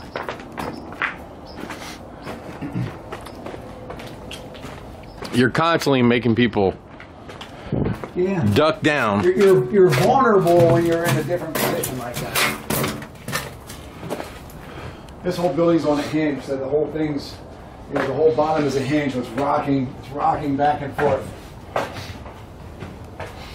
For you vendors out there, what I need a branding iron that's made out of maybe a crystal clear product or something like that. That looks like it's hot. Yeah. In a sleight of hand, you have the one that's in the fire, right? But it's welded, so you can't pull it out. Yeah. And then the one that's sitting next to it, you go like this, and next thing you know, I got this branding iron, and it's red hot because it has a glowing look to it. And it's smoking, so that I can stab you with it. A lot of chainsaws here. I'll tell you something, Gene. And I've said this. Buildings on chains hanging. Yeah, that looks. Yep. We used to have something like this in the darkness. Yeah, this is really cool. Moving floor. But you know, Gene, something I will tell you. Is this the end of this one? This is it. I tell this to vendors all the time. That's the now you can run.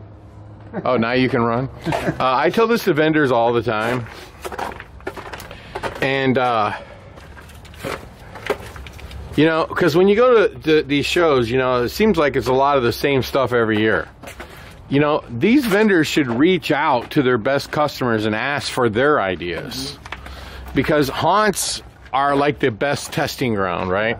Sure. So the vendors that make the best stuff get the ideas from their customers. Yeah. And a prime example is like, look at Unit 70, yeah. Right? Yeah. And now they say they don't do anything custom anymore, and I get it because it takes a lot of time. But they used to do custom all the time. Yeah. And everybody's like, oh, I gotta have that, right? And so Unit 70 is smart because they listen to their customers. Ghost Ride travels all over the country. Yeah. Talking to haunt owners, yeah, right? You know, Michael and I have a great relationship at Ghost Ride, and you know, the challenge is when you're doing something custom, it might cost a little bit more money, but you know, Michael Shaley is a really good listener at what you want, and he really wants to make it right. So all the bodies in that in the Fear Factory, they're all Ghost Ride. Our chainsaw bodies are Ghost Ride. I would like all the bodies on the property to be made from Ghost Ride. It's the only company really that's making a body durable enough that you can hang on and abuse. You know, I have a funny Ghost Ride story as we're about to check out your other two haunts. I tried to get him to make, for my Darkness haunt tour, I tried to get him to make a pig, a slaughtered pig with an armature inside with a chain. And I said to Michael, if you made this, I'm going to make a scene out of it, and I guarantee you'll sell thousands of them. And he said, he goes, yeah, well, yeah, let me get back to you. And he sends me a bill, and it was like a $4,500 sculpt bill, you know, for the sculpt.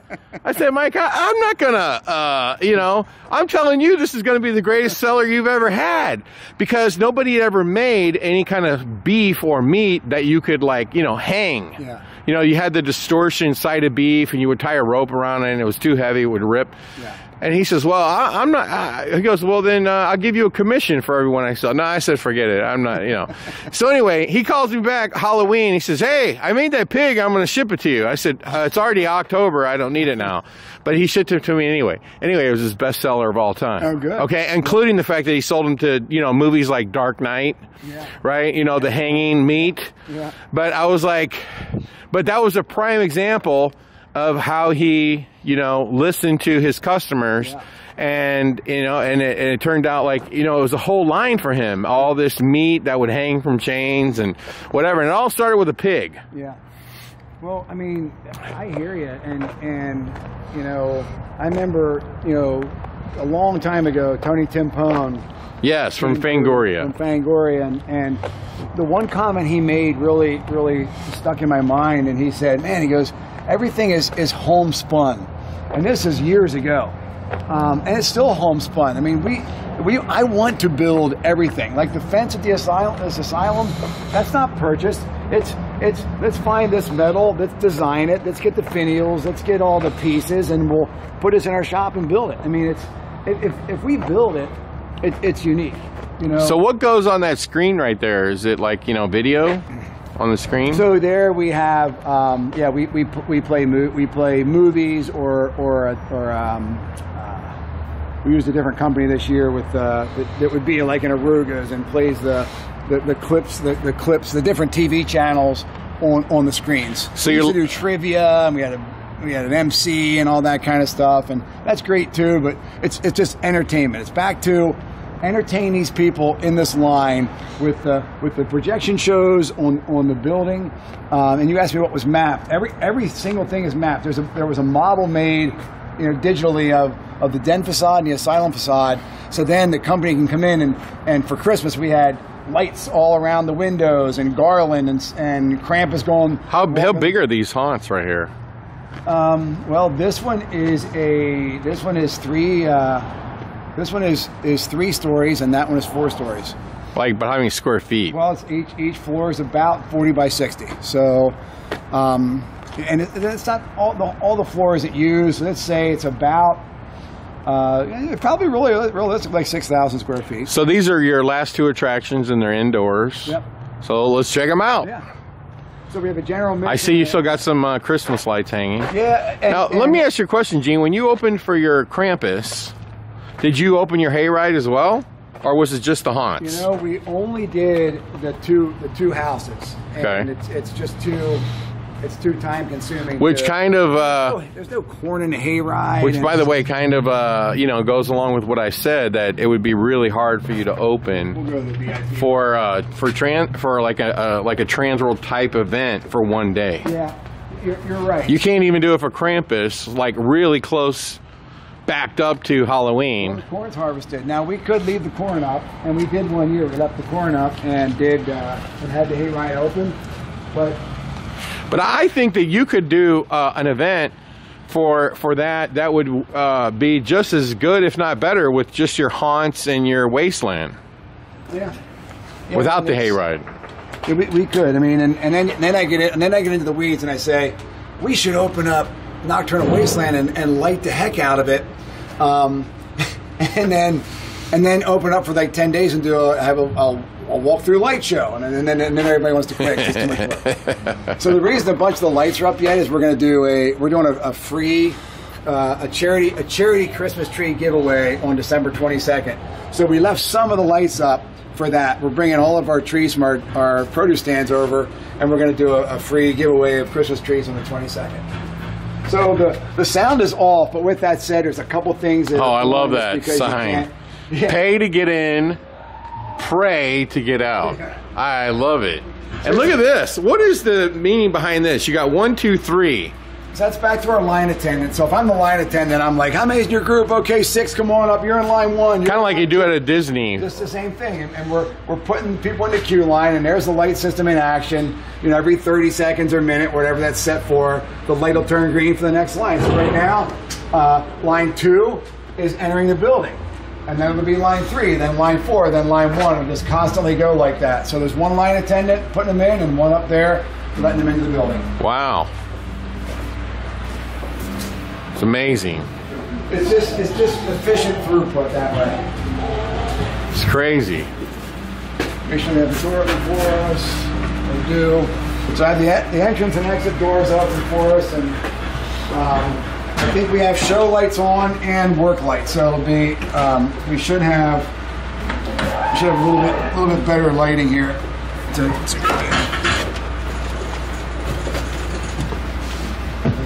So there's most of the sounds are off, and all the air is off. This is an actor hiding spot. You know, they're coming out of there. This floor is moving. And there's Kip's wife. Yeah. She just killed somebody. Yeah. She's a murderer. We have proof right here. Yeah, hey, we got you. And yeah, these are great. Yeah. Oh, this looks like a real old house. All this is carved foam and coated, and more Ghost Ride bodies. You love Ghost Ride. Yeah, there's a Ghost Ride prop here, and slam scare, and yeah, that works. there's a great actor could be here. There's a secret door to get through to the other side of the haunt, and a spotted actor can attack from 4 different positions.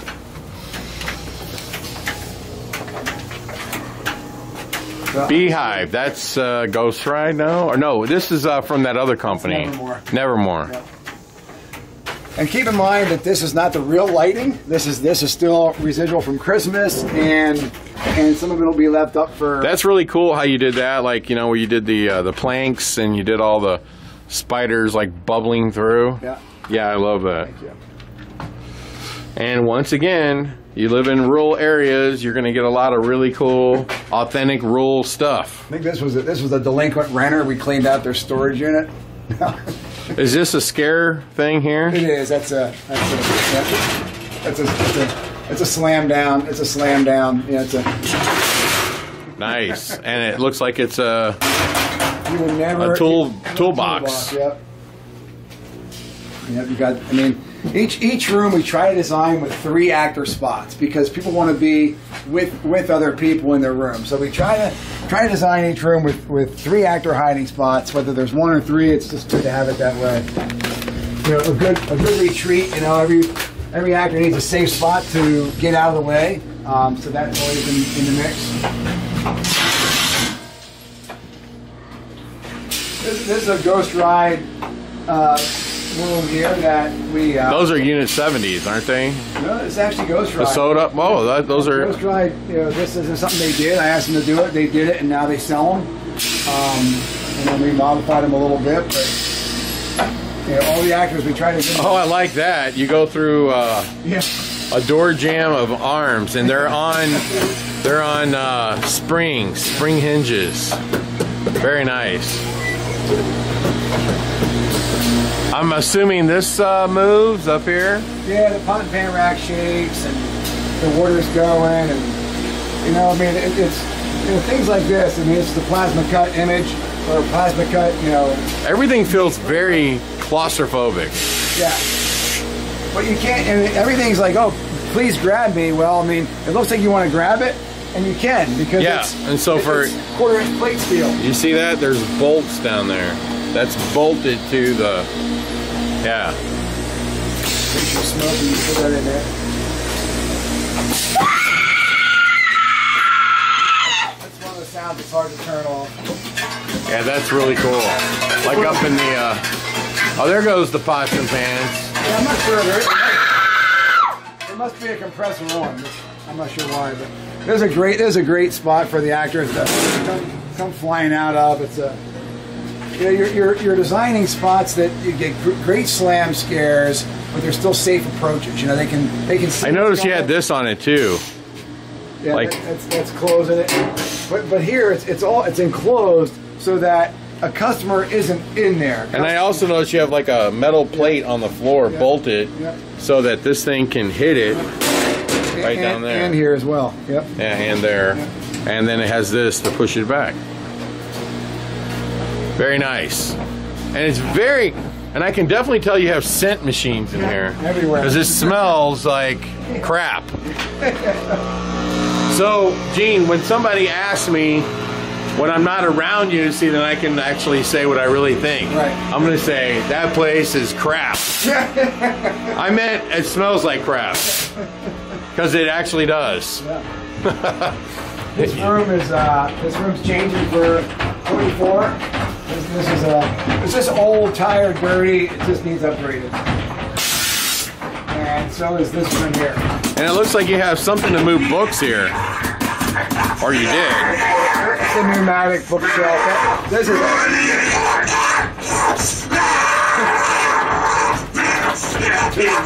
that an animation or an action? actually an animation. Okay. This room's also changing for 24. Now you got to go up? Yeah, you go up. There's a swinger up here. Swings across the ceiling. What, an actor somewhere? Oh, right there? Back and forth. So he stands here and he swings out.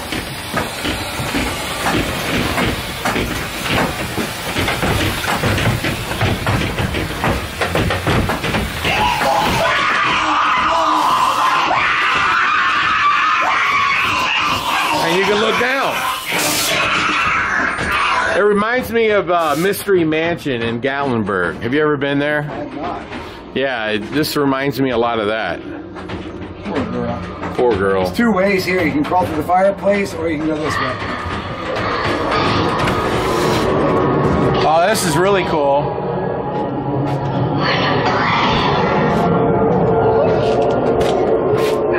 If you crawled, you came out there. It came in manor style. What's that? It came in manor style. There you go. Raven's Grin. You know, we can debate on uncanny manner? Yeah. Because, you know, I tell people it's not a haunted house. Yeah. Yeah. So does an actor lay on that? Yeah, and they're laying here. You know, it looks like a morgue table, and then they just stand down and come at you. Oh, that's pretty cool. Did you make that yourself? Yeah, we made it. Wow, that's really neat.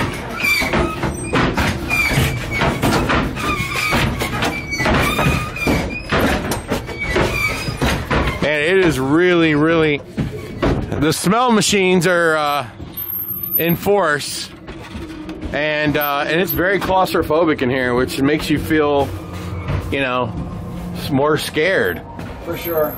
This room is actually under construction. The guys were working here today when we were up in a silo. We saw their cars down there. This is, it was a doll room, and I just realized there's some, watch the walls because I just got wet paint. Yeah, I think I did too. I don't see. I'll send you the dry cleaning bill. Yeah, no, it's all over my hand. But so yeah, this room is it's a doll room.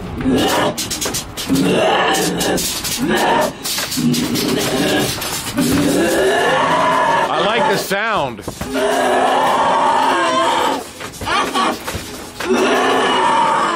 How many animatronics do you think you have total throughout Field of Screams? Boy, it's hundreds. There's definitely hundreds. How many have you built yourself? Well, it's probably also hundreds. It said, "Enter the darkness."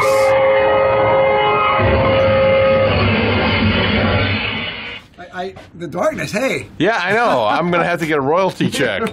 But are we in a different haunt, or are we still in the same one? We're still in the same one. We don't do the game where, you know, there's 75 haunts and each layer is another. Yeah, I know. Like I'm not gonna name names, but like they would have the spinning tunnel is one attraction. Right. We have 13 attractions, and one of them's a spinning tunnel. Yeah. Parking lot could be one. Yeah, the parking lot. You get your catalytic converter stolen. That is a scary one there.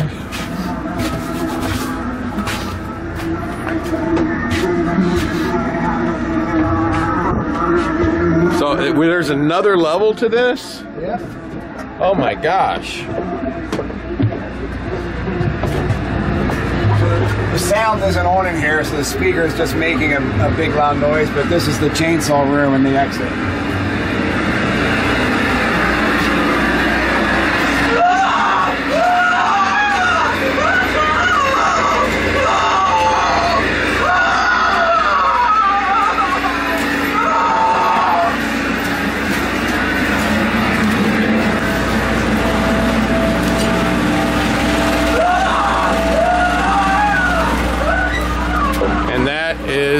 That's the Den of Darkness. That's the Den of Darkness. It's great. That was I'm gonna lock the front door, Larry. Okay.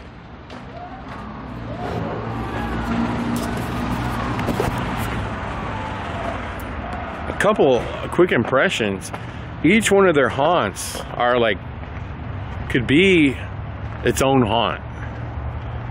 And what I mean by that is they're long, they're very detailed.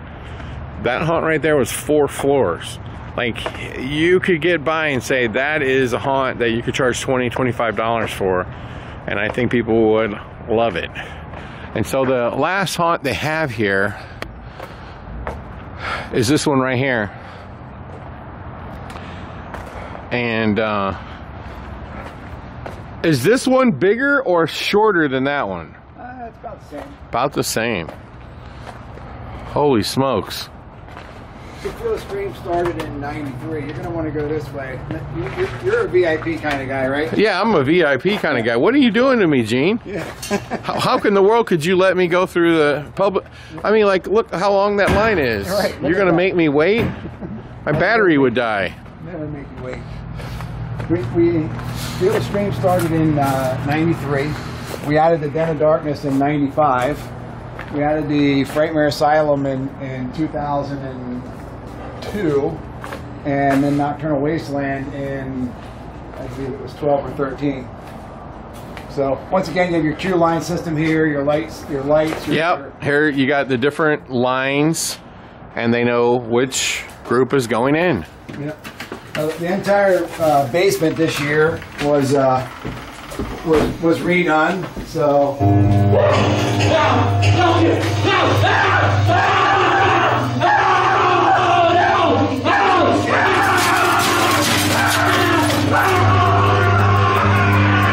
Of course, there's an actor on the other side.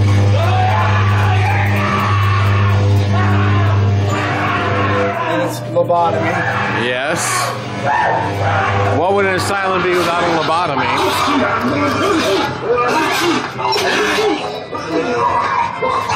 Are they sneezing? Sneezing, coughing, and of course there's the effects when they're functioning. They're actually spitting on you. I mean, this room is off the hook. When the actors in here, you think you actually just checked into an asylum. It is crazy. This room is just insane, and you see it from one side and the other. It's yeah, I love that. I also like it, and I do this myself. You have these old songs, these scratchy 78s, if people even know what a 78 is. Yeah, we do a lot of that. And you're playing this old 1930s. Yeah, you wouldn't want to get coughed on by her. Here's where Nurse Ratched would work. Yeah. The doors move, and Holy cow! What just happened? that's a delousing chamber. It has CO2 blast. Okay. This is under construction for 24 already. It's been gutted. It's going to be a bathroom shower scene.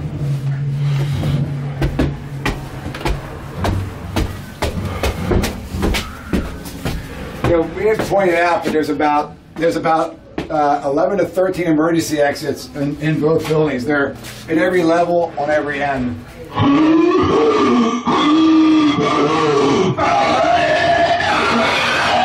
Oh my God, the scent smell is back. Yeah. I can step over the sensor. Get it now. Trisha Manuel, the country. Right there. That's great. All those clown clips that were going around, we took them all and compiled them and played. And a clown is watching it. And you have a clown over here getting ready. It's supposed to be like the makeup trailer, behind the scenes trailer where the clowns are getting ready for the show.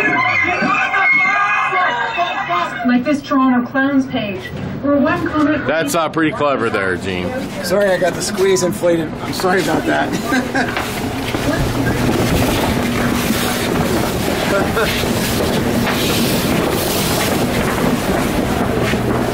Well, it's funny, you can tell how cold it is from the way the squeeze feels. Yeah. And then they escape there. Another one of Kip's illusions there. Kip, get back in business. He worked for 13th floor. Yeah. Yeah, he does. Has anybody ever come to you, Gene, and say, hey, can we buy this business off you? No, they haven't. We get a lot of requests. Probably, it's not weekly, but it's monthly for people wanting us to, consult or come and build or finance something, and it's just we felt a desire to franchise or take care of another place. Where in the heck did you get this? Did you make this? No, it's actually Creative Visions. I was going to say that, but yeah. I never seen that they had these checker ones. Well, we did it that way.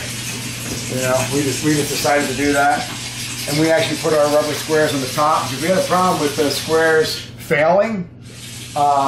They just break down and just rip. So we've eliminated the carpet on top, and we now have them mount on the top. Strictly for a repair, from a repair standpoint, we can repair it as opposed to tearing the whole floor up. But Mark's been good at sending us replacement checkers and working through the problem. Now what the heck is on the floor here? Pea gravel. And what's the purpose for it? Well, when it's dark and it's strobing and they're spread out every night, when you see the roaches and it looks like they're moving on the wall, you feel like you're crunching on the roach bodies. I get it. And there goes my phone. Another time. So, if anybody's watching this video, they know that Larry's ringtone is Halloween. Yeah. When this is loaded with actors up here, it's so creepy. It's a great thing.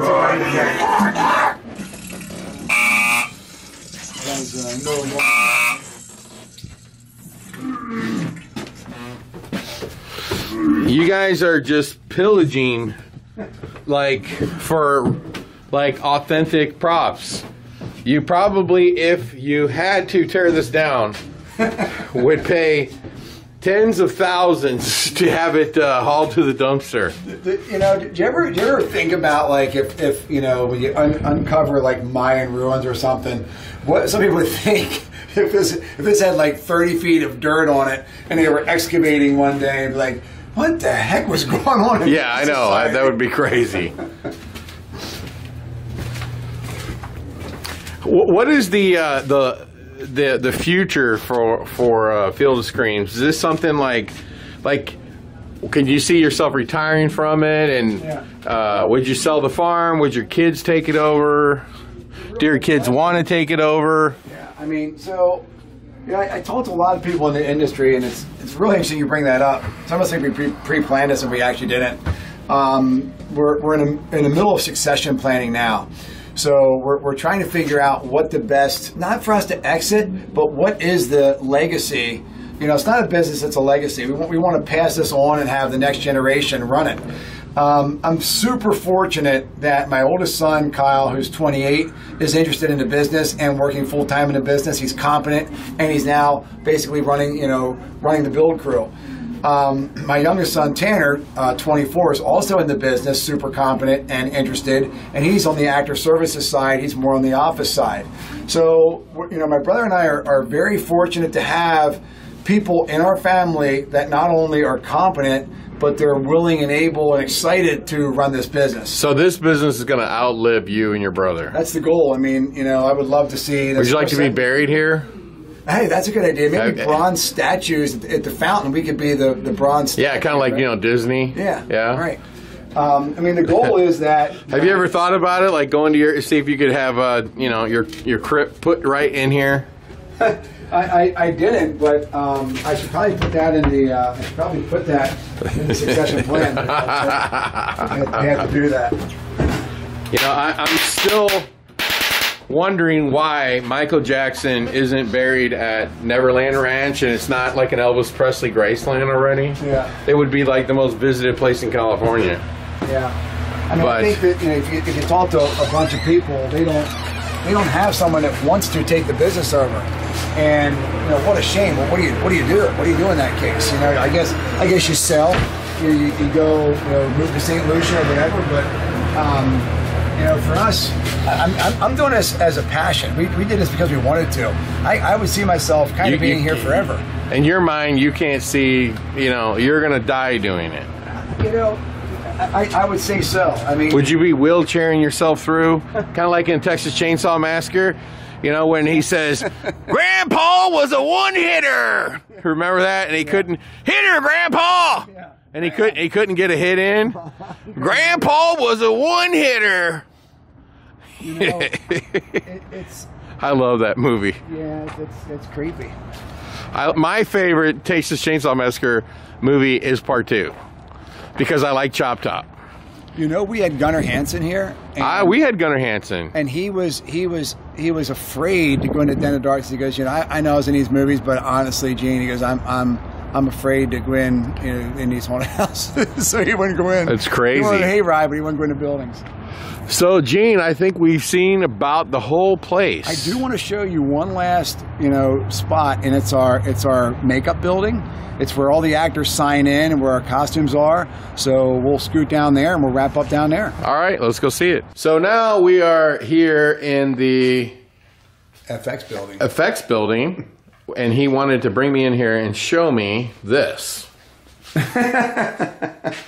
Yeah, and so that's your gift. You're going to ride that back to Delaware? No, you get your actors behind it and you fling the mud on their costumes. Is that what you do? Yeah, well, we put a pool of blood there, and that's how we get the blood on their costumes. But you were close. Okay, so we're here. You got a big erase marker board up there.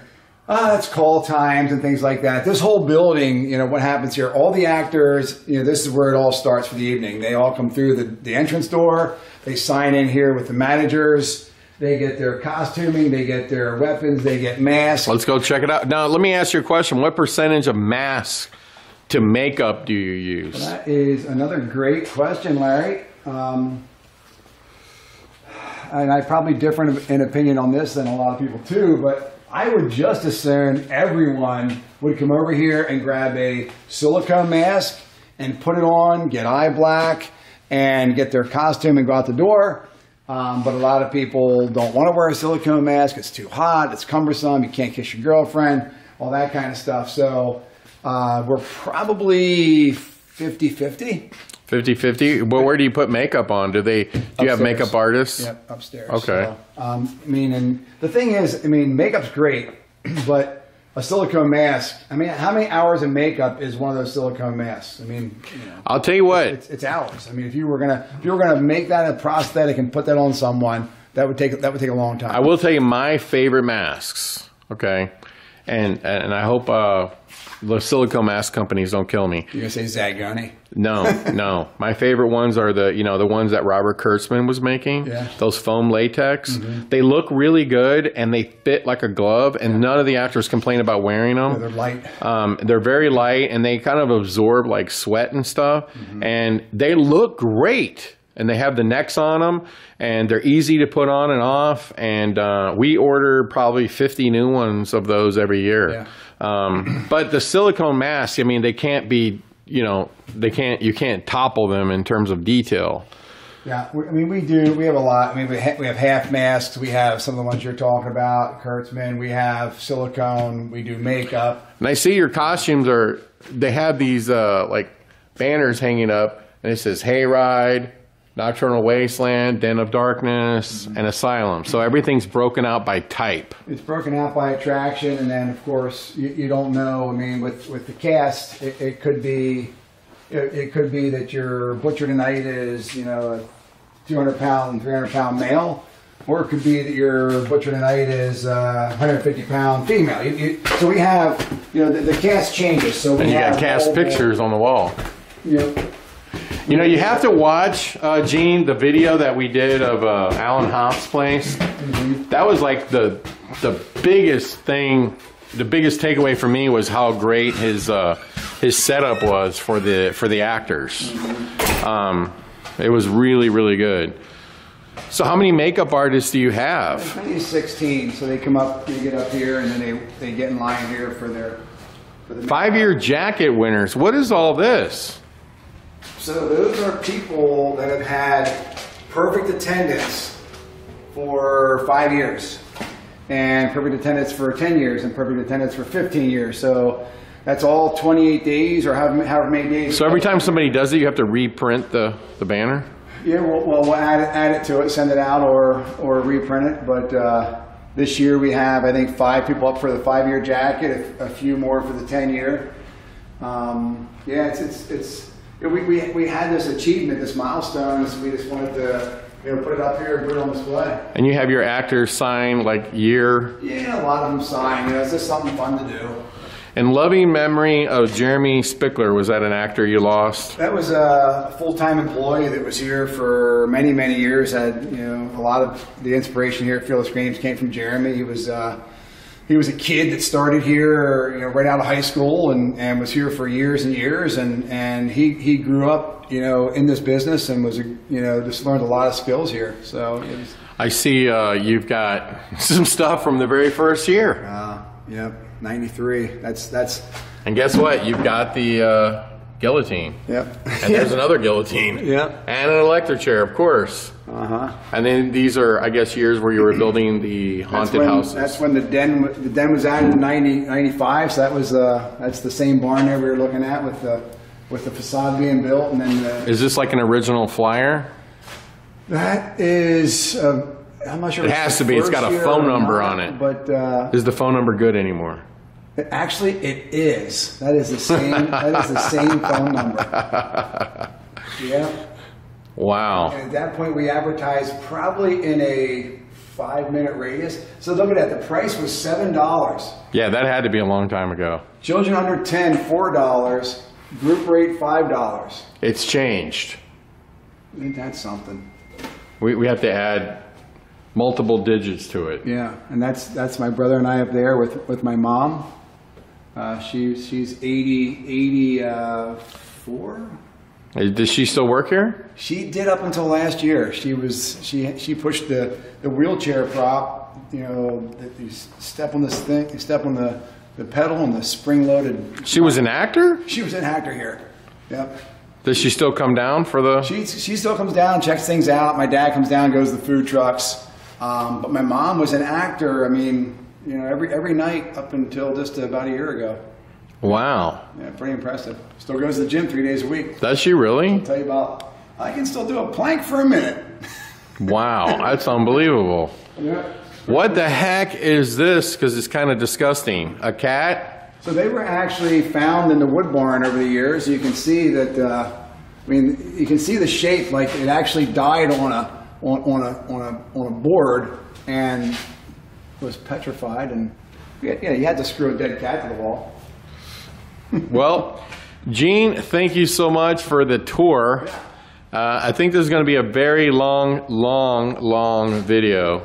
Well, we'll get to see your editing skills, and I think I mean it's fun to share what we've done over the years, and you know, we've been friends for a long time, and it's great that you can make it here. And I promise you, the next time you come, I'll have actors. So now I know you're actually show up. Yeah, I want to come with actors now. Holy moly! Yeah. I have to tell you, your place is outrageous. Appreciate it. And I would say that you are. I'm coining a new phrase for somebody that just does something that like nobody else would do, and that would be, you know, you're a savage. I like that. You're a savage. Because you're out there cutting all this metal and moving these buses and moving things that weigh, you know, almost as much as the Titanic, and you're dragging it around. I mean, you are a flat-out savage. We try to find a way to get it done. And You're not taking the easy route. oh, that's true. Yeah. So, hey, thanks a lot for the tour, Gene. And you can make it out to Field of Screams here in Mountville, Pennsylvania, and like we mentioned earlier, if you're a vlogger or a YouTuber, you want to come out and get some good footage for your channel, and we'd love to have you. So just reach out to us at fieldofscreams.com. well, thank you, and I'll be back when you have actors. We'll look forward to it. Thanks. All right. For scary videos and more, subscribe to our YouTube page, Hauntworld.com.